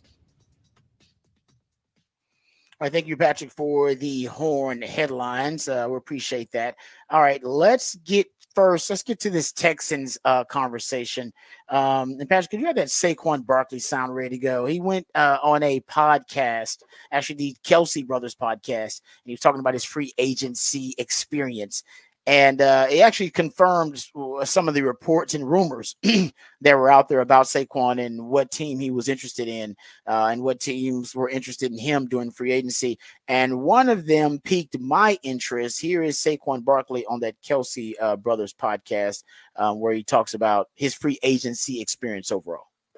You did that. There were rumors eventually, or in the beginning, that the Eagles were kind of in it. Were they always kind of like the top choice, or were they the ones kind of trying to make that move happen? Or I'm gonna be honest here, right? This is what the show's for.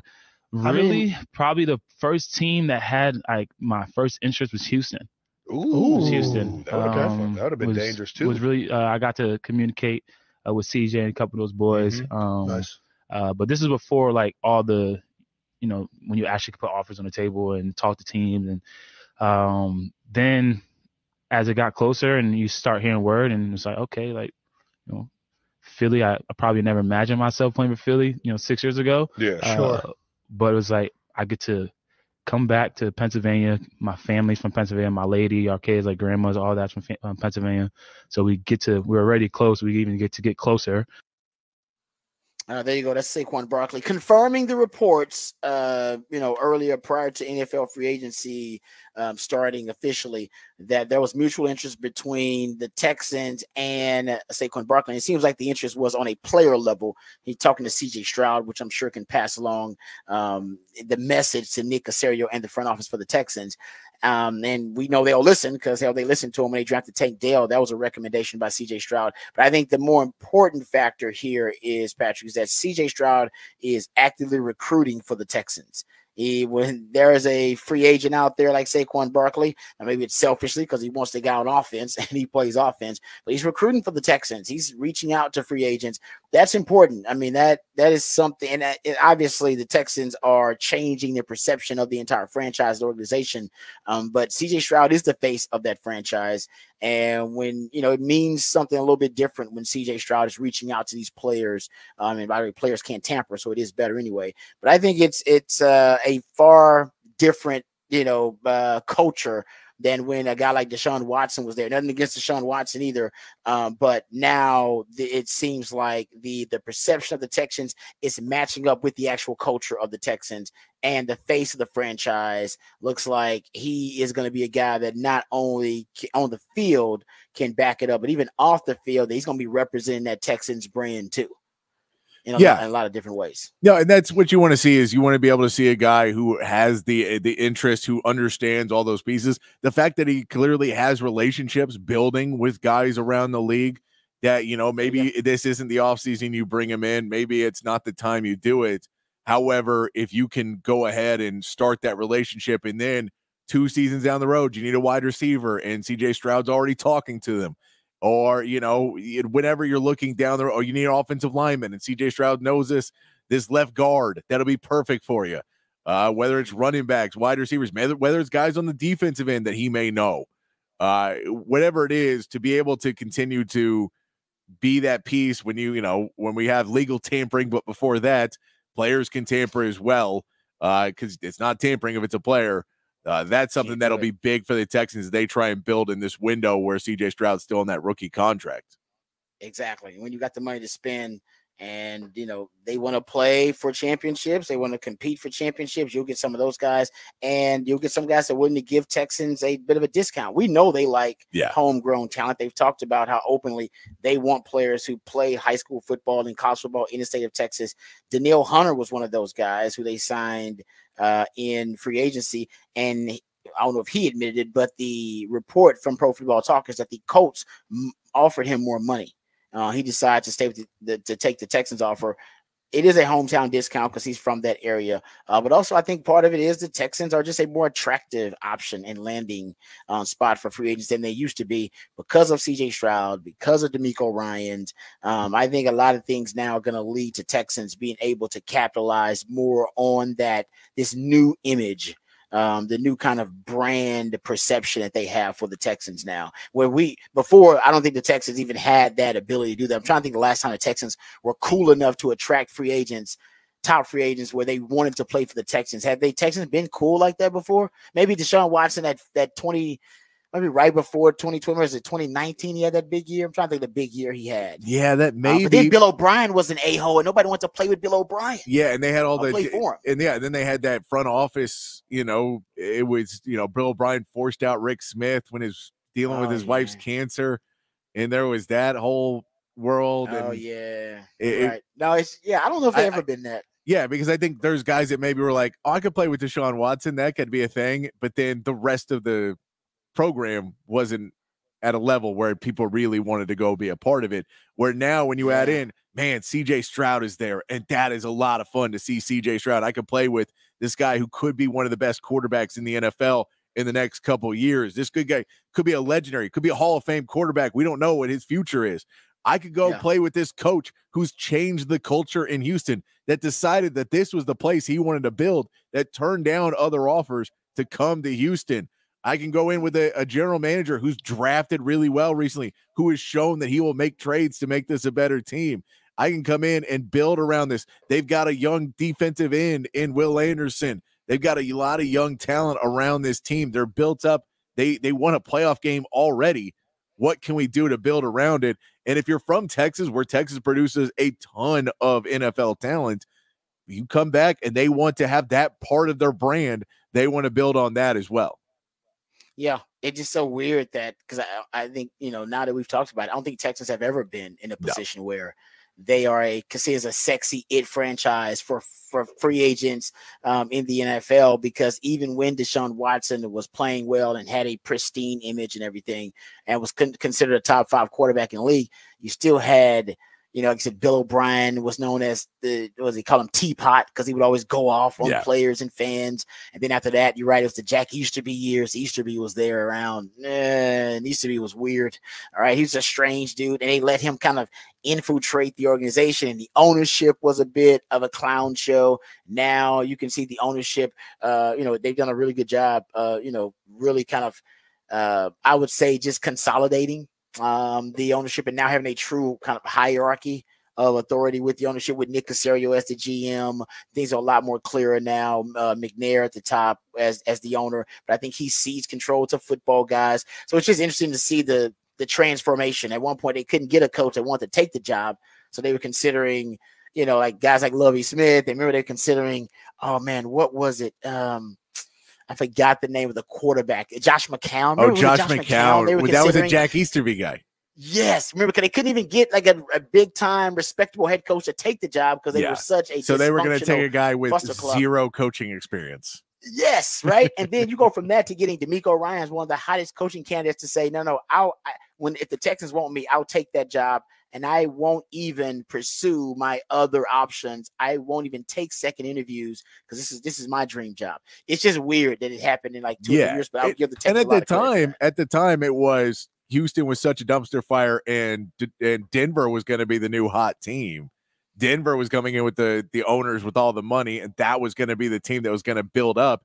And if you look at that, when DeMeco Ryans turned down Denver to go to Houston, he looks like he made the right choice now. Great. You know what? He might have looked at him and like, this is not as good as everybody thinks it is. This is fool's gold out here in Denver. In Denver. That's a good point though, because he was a hot name for that one, and I think there was another opening that considered him a top candidate as well. But he made the right choice, and the Texans they should be grateful for it. But there you go, some Texans talk. All right, let's get to Raj rant quickly, and then we can get into our Rangers report. We're gonna cram all this in. Let's get to the Raj rant of the day.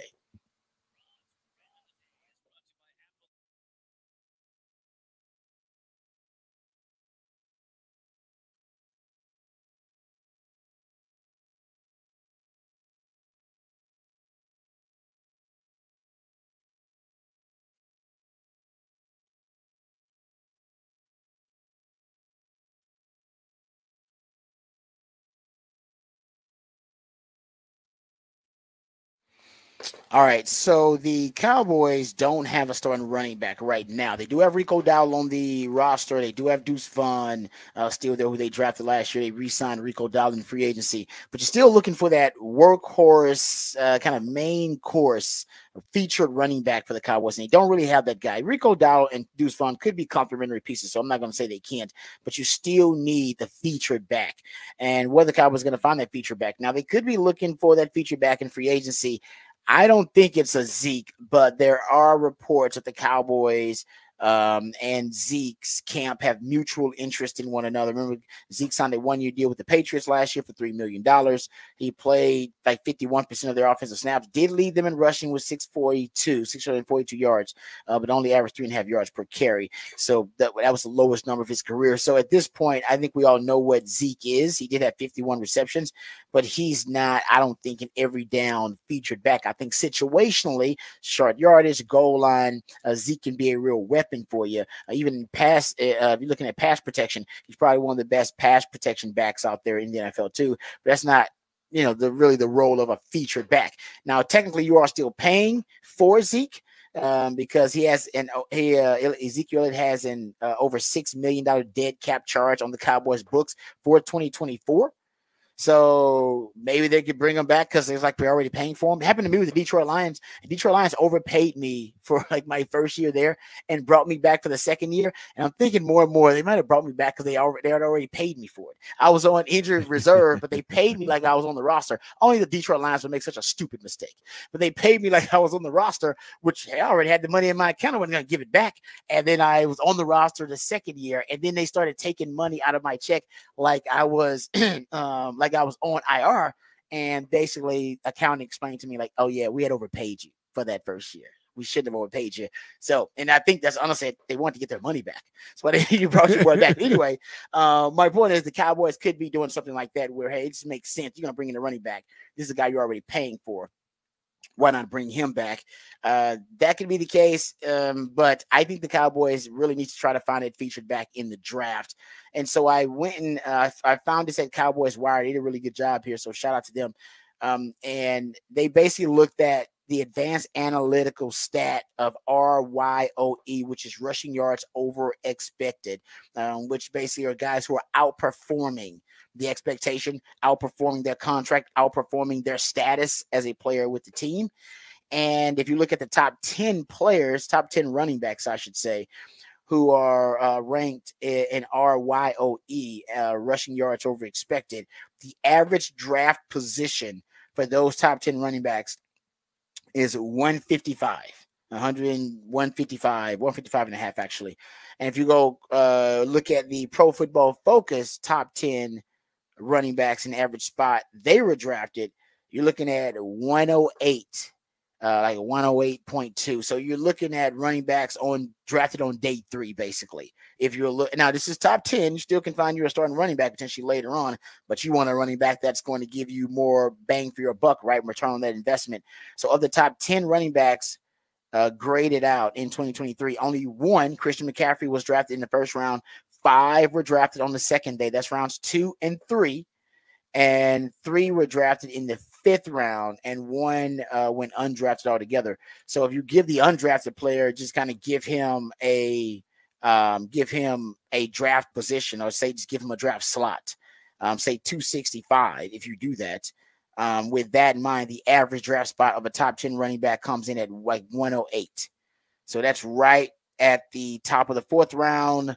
And so basically, if you drop past the 4th round looking for a starting running back, the likelihood of you finding one, or a top-notch starting running back, the likelihood of you finding one are going to drop precipitously. So if the Cowboys are looking for a featured back, it's going to be usually the 4th round. After the 4th round, it's going to be tough to find one. An elite one, but a high-level one, a high-level running back. It looks just top 10 is what I'm looking at here. So I think it's where the Cowboys are going to be. It's right around the 4th round is where they should be looking for a running back if they don't already have one. There you go, Cowboys fans. And you need one badly. And you could trade for one. We talked about that earlier. But the Cowboys need their draft picks for this draft and the future, because we don't necessarily know what the Cowboys are going to do about the status of Dak. We don't know what they're going to do going forward. Right now, everybody's on a 1-year deal. Everybody seems like they're on a contract here with the Cowboys. So that could be really interesting to see what they end up doing at running back. Teams are going to cut running backs, I'm sure, once they trim down their rosters. Maybe the Cowboys are waiting on that so they can acquire a running back. But right now, the choices are slim. No. And I mean, you can always look at guys from the 2022, 2021 draft as well, that they'd be free agents coming up. So teams, if they're not thinking about paying them in the next year, like a Khalil Herbert for the Bears, who's a decent running back. He's probably not an every down back, but he does average over 4.5 yards per carry. He has all first 3 years of his career. If you get a guy like him, his contract's coming up. He's only getting paid $1 million right now. It's a 6th-round pick, but his contract's up after this year. So do you say, well, they're not going to re-sign him? They just signed DeAndre Swift. They drafted Roshan Johnson last year.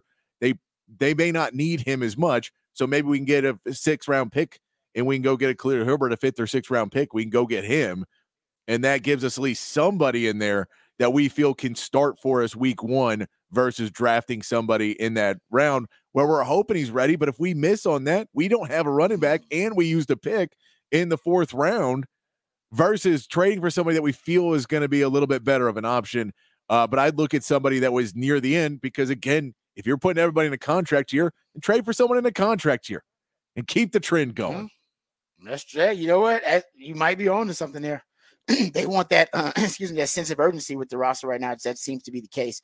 Okay, you know what? What do you think? Rangers report now? Or should we push it? Let's hit the Rangers report now. We'll hit the Rangers report now, and then we'll get. I want to talk some NBA on the other side too with you. All right, so let's do Rangers report right now. Let's talk some baseball with our Rangers report. The Rangers report is brought to you by Texas Truck and Trailer. All right, time for our Rangers report. Rangers are now 2-1, winning their first series of the season over the Cubs. A couple of little nuggets that I want to get to here about the Rangers, and it's something that I didn't realize until I heard them talking about it on, I think, the post game actually for the Rangers after their last win over the Cubs. The Rangers won the World Series last season while finishing the regular season 24th with the 24th ranked bullpen, and they had the second worst bullpen ERA during the playoffs. Their bullpen was bad. Yeah. It wasn't. It was below average. It wasn't bad, but it was actually bad in the playoffs. They had the worst bullpen ERA in the playoffs, and they were 24th in bullpen ERA during the regular season. And that, I said, that's mind blowing. There's nowhere to go but up from with the Rangers bullpen. And that's something to consider. And the Astros, actually, their bullpen has, started off a little shaky. And they were considered to have one of the top 5 best bullpens in all of Major League Baseball. Obviously, we got a long way to go. But that was shocking to hear them talk about that. And that is one of the real reasons for optimism. There are a lot of reasons for optimism with the Rangers because everybody thought they were ahead of schedule. But that's one of the reasons they were ahead of schedule last year. You don't win the World Series when you're a below average to bad bullpen. That's what they were in 2023. That's why 2024 looks to be a really, really pretty much a coming out party for the Rangers. Even though they're coming off a World Series win, they can end up being a much better bullpen, and they're going to be an upgraded roster too. That's a scary thought for anybody else having to play the Rangers. Yeah, I mean, because if you can stay in games, if you can, allow yourself an opportunity even when you're behind, which is what happened in their opening day game. Was they were able to stay in the game and then get a walk-off hit in extra innings to end that one, but to not give up that lead, to be able to get into extra innings, to stay, in the game. That's a big piece of what the Rangers missed early on and definitely missed at some points in the season. Why the Astros could still win the division last year was that problem. Their hitting was able to carry them through the playoffs. But, yeah, they shore up that bullpen, and then especially you were talking about later in the season, getting Scherzer and DeGrom back into the lineup, getting some starting pitching back. If you put all those pieces together, there's a lot of room for optimism, a lot of reasons for optimism for this Rangers team. Yeah, Rangers with a 11-2 win over the Cubs, and they lost that last game, obviously 9-5 to the Cubs. They're going to start off, and we'll have it right here because we are your official station for the Texas Rangers. We're going to have that Tampa Bay Rays matchup on today. They're going to face off with them. That'll start, I believe, 5:50. 5:15 a pregame will be, and then pregame. So you can hear that right there, and then the game will be at 5:45, 5:50 in that range. There you go. Something else to keep in mind with this Ranger squad, because scoring shouldn't be an issue. As we talked about, if anything is going to be an issue for them, maybe the bullpen. But if they can fix that, they could end up being just a true force during the regular season. The Rangers, they scored 5+ runs in 61% of day games last season. Not random little factoid. They scored 5+. It comes from Jared Sandler, who does a great job covering the Rangers. He said the Rangers scored 5+ runs. He's their play-by-play guy in 61% of day games last season, the highest rate in Major League Baseball.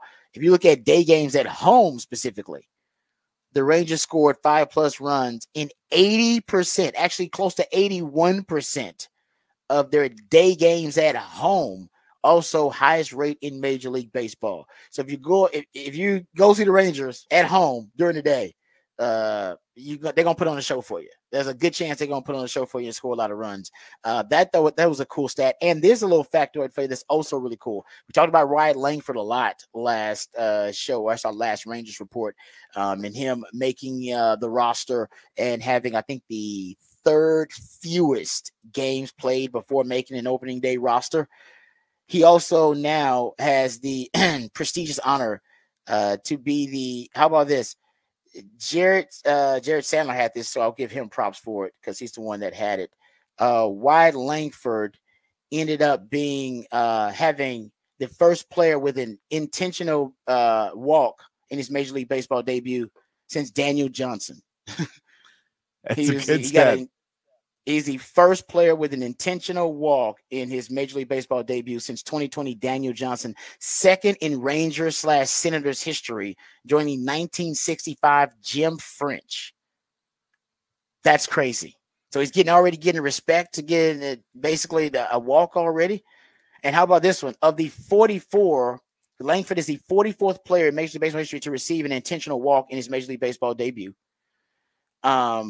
So 44th overall, but first player since 2020 to do it. And of the 44 players in Major League Baseball history to receive an intentional walk in their Major League Baseball debut, 13 were number 8 hitters in the NL, batting in front of a pitcher, which is which is kind of strange. But that little factor, I probably should add that in what the facts. But yeah, Langford get an intentional walk, which is, like I said, ultimate respect. I guess they've done their scouting. And I mean, and there's points in that you're doing it because, you want to set up a double play. You want to be able to get a guy on first. But it's still, there's a lot of times where if you're going up against a guy that you feel has no issue, that you could get him a strikeout or you could get him to, not get basically bat into whatever you want him to do. If you feel you could do that, then you don't have to intentionally walk him. That's not the case. We saw Wyatt Langford got a hit in every game. He looks like he's not missing a beat right now. So I get it. There is definitely some level of respect in that intentional walk to Langford. His first career extra base hit was a game-tying triple hit just to left of straightaway center. So, yeah, he's a stud. He's a real deal. So there's some reasons why Rangers fans should be really, really excited about their team. Won the World Series last year despite having one of the worst bullpens in Major League Baseball. And Wyatt Langford looks like he's going to be as good as advertised. No doubt about that. All right, that is our Rangers report on a Monday. By Texas. The Rangers Report is brought to you by Texas Truck and Trailer, your premier truck accessory dealer. All right, we come back. I want to talk some NBA. Is Luka making his MVP case a little bit stronger? We'll discuss that and also get into some of the other headlines around the NBA. My prediction about Wemby winning Defensive Player of the Year, I think that case is getting a little bit stronger. And also we'll talk about some of the other trends or trending teams in the NBA on the court. All that and more right here on the Rodcast. When we return, featuring Patrick Davis. I'm lifetime Longhorn Rod Davis coming back on the Horn.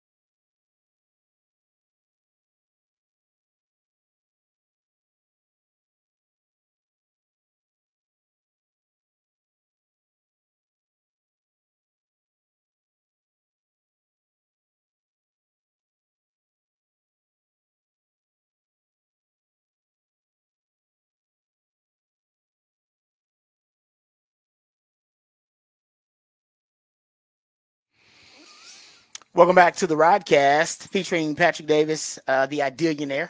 He comes up with the musically themed days of the week, and it is a Smooth Soul Monday to get you, just get you work back into the work week with a smooth transition. He wants to get you a smooth transition into the work week, as stress-free as possible, and a Smooth Soul Monday helps him do that. So we appreciate all of Patrick's efforts and all of his creativity. I hate April Fool's Day with a passion. I hate it. You can't believe a damn thing on your timeline. It's just so many random stories, and I gotta ignore all of them. Even the ones that are real, I gotta ignore them. This is why me and Rod work well together. Neither one of us, there was not a text, not even a thought of either one of us doing a prank. We're both just like, no, that's not, I don't do that. No. I don't need to be a prankster on April Fool's Day. Come on. I don't need Come on, guys. Especially in our industry. Come on. Why am I trying to get a fake story out there? That's all it is. Fake stories everywhere on my timeline. And now people are trying to actually fool you. So they're trying to make fake stories look really real. They're not even trying to do it from an April Fool's perspective anymore. They're actually trying to fool people. So now I can't believe anything on my damn timeline. Now they got AI now, so you can make an image that looks like the image, and you think, oh, well. That's exactly right. Oh, it's terrible. Yeah, man. Terrible. It is. I've always hated April Fools, but these days, I gotta tell you, with this job, I hate it even more. Because I think with some jobs, you can just ignore April Fools and never come in contact with somebody who's an April Fool joker.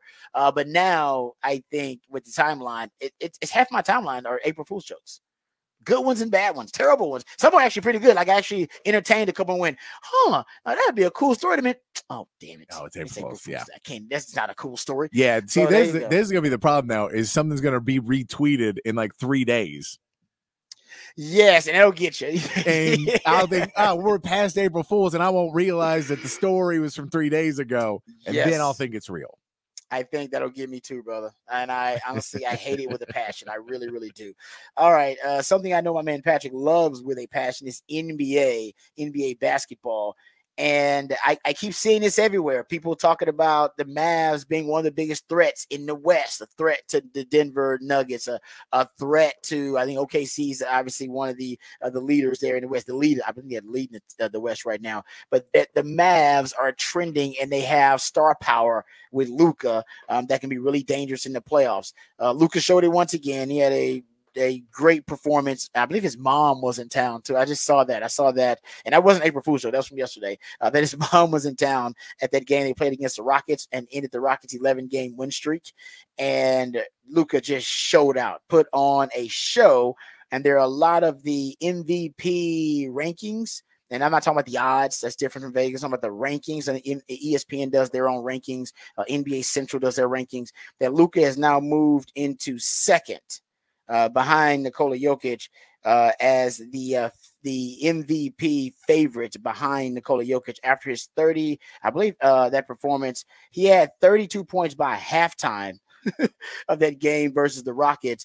They put an Old Testament style butt whipping on what was the hottest team in the NBA at the time, arguably would have been the best team in the month of March, the Houston Rockets, and Luka had 47, 12, and 7 against them.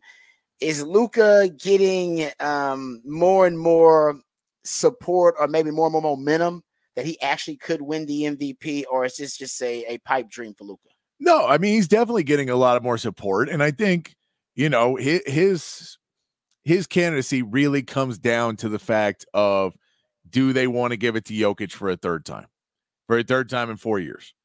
That kind of what it feels like is Jokic is your front runner to be the MVP right now. He's got the Nuggets. They're a half game behind first place in the West. If you're saying you're giving it to the best player on the best team, I mean, technically the Celtics have the best record. They have an 11-game lead in the Eastern Conference. The Eastern Conference isn't as good as the Western Conference. There always looked like a point where it was going to be. It's not. So the Western Conference is still really, really tough. And Jokic is that guy. And you watch him play, and you can see just how good he is, and he can do it without making it look difficult. But I think Luka, on the flip of that, is putting up ridiculous numbers. He had that streak of 30-point triple-doubles that would happen. He set the record for that. The triple-double streak he had going, he is putting up a ton. There's people that will say that he takes off too many plays on the defensive end. People will say there's other factors of his game where he's not necessarily putting out the effort. I know I've talked to Mavs fans who have said that they complain that basically he could average 15 rebounds a game, but he just doesn't try for them until he wants the triple-double. Yeah. And then he goes after him. He's just that good of a player. But seeing all that, he could still go out there, and if they don't want to give it to Jokic for a third time in 4 years, they say pass on. The question is, do you give it to an SGA who has who right now is the leading team in the West? Do you give it to a Jason Tatum who has the best record in the NBA? Is it more of a best player on the best team award? Or do you go down and say, if the Mavs can get into that 4 seed, if they can top the Clippers, does that give you enough to say, well, look on this team. If you take Luke off this, and I get Kyrie Irving is a heck of a player. I don't want to take anything away from Kyrie Irving. But the rest of this roster, this other starters, Derrick Jones Jr., PJ Washington, Daniel Gafford, Derek Lively, Josh Green, Maxi Kleba. Like, that's who else is on this team. So I think if you say, look at who else is on this team, that this is not necessarily a great lineup of guys around him, and they have the possibility to pass a team with Kawhi Leonard, Paul George, Russell Westbrook, and James Harden, then maybe you look at that and say, yeah, we get that those other guys, but those other teams are built a little bit better. They have more talent on them. Clearly the Thunder and clearly the Celtics have more talent than the Mavs do across the board. So does Luka get the MVP in that sense? And you could definitely say that. I think where Jokic gets another hand is that, other than Jamal Murray, then Aaron Gordon, and then you lost Bruce Brown. Michael Porter Jr. is not super consistent. So that team as well falls into the category of maybe not the most stacked, talented team. Yeah, right now the Mavs have a league high 7-game win streak. If they can win out, now that's a bold statement in the NBA to win out, but they can win out the rest of their games. Now they got 1, 2, 3, 4. They got 8 games left. Will he win the MVP? They win out. I mean, if they went out, if they have game win streak, if they have a 15-game win streak, they most likely move into the 4 spot. They're playing really well. It could very easily, he could be in that position.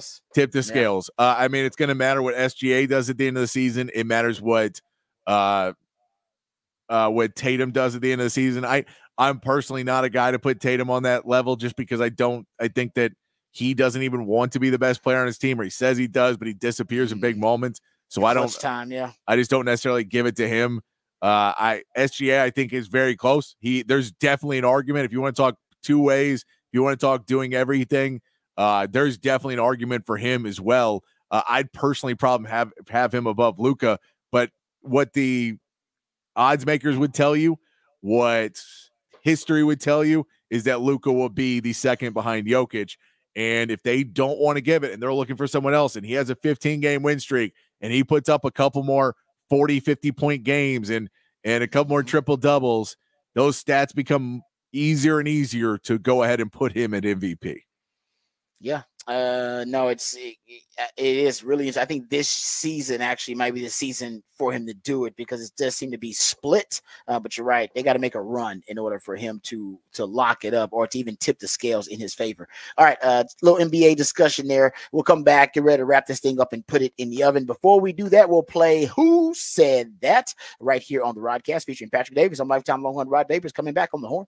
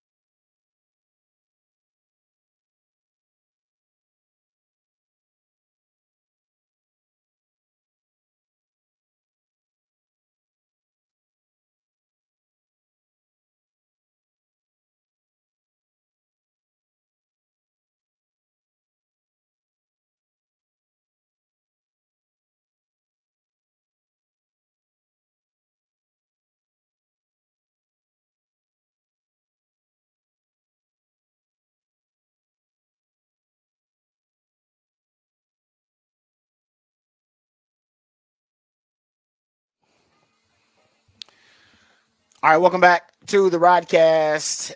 Time for Who Said That? Shout out to my man Patrick doing a great job, though, with the Smooth So Monday edition of the Rodcast. Also, the Big Fat Poll of the Day is up there, so go check that out. You can go check that out at the Horn Twitter account. Also, go check it out on the text line 512-447-3776. All right, before we get out of here, we got to play Who Said That? We play a bit of audio, and you can play at home while you're listening, or play in your car while you're listening. And based on the audio that we play, you try to figure out what sports personality or what celebrity who it is that we're actually featuring in Who Said That? Mike D'Antoni was there with me, and all the great players he's coached and seen. He would tap my leg.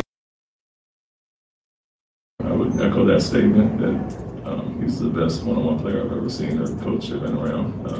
And it's not a one-off. It's not a one game. Every other game, it's an every night thing. It's every practice thing. He does something that wows you. And so, I was at USA Basketball. Myself, Jason Tatum, Kevin Durant, we were all talking about the best one-on-one players, and they've all played with Kyrie. And I think, without hesitation, everybody said it was Kyrie. And so, like I said, I saw it on a day-to-day basis, and so it still makes you shake your head some of the things he does. So the left-handed runner to win the game a few games ago, for something that he works on, has that touch, has that confidence, and it's not a lucky shot by any means. And so, I'd echo that statement. I think a lot of guys in the league, coaching-wise as well. Funny story, Mike D'Antoni was there with me, and all the great players he's coached and seen, he would tap my leg once a game, and something Kyrie did offensively. And so it's not a surprise to anybody. I think he's by far the best offensive player I've ever seen. So Emil Udoka saying he's the best man-to-man offensive player he's ever seen. And KD says he's the most skilled player he's ever seen.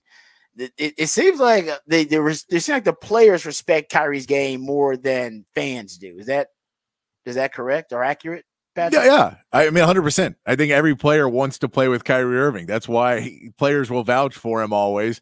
There's certain players that maybe don't like James Harden didn't necessarily like playing with him, but a lot of people don't like playing with James Harden. So that could be the it could be something pot calling the kettle black or something of that but yeah, players love Kyrie Irving because he is one of the most skilled players to ever play the game. Yeah, he's getting more and more love, and he's matched up with one of the other most skilled players to ever played the game in Luka Doncic. Thank you for everything you do, Patrick. You are the man, the real MVP. Thank you guys out there for listening. We appreciate all your participation. Remember, the revolution not be televised. We're talking about it right here on the Rodcast. Everybody have a great night. Enjoy it. Be kind to one another. We love you. We mean that. Until next time, peace.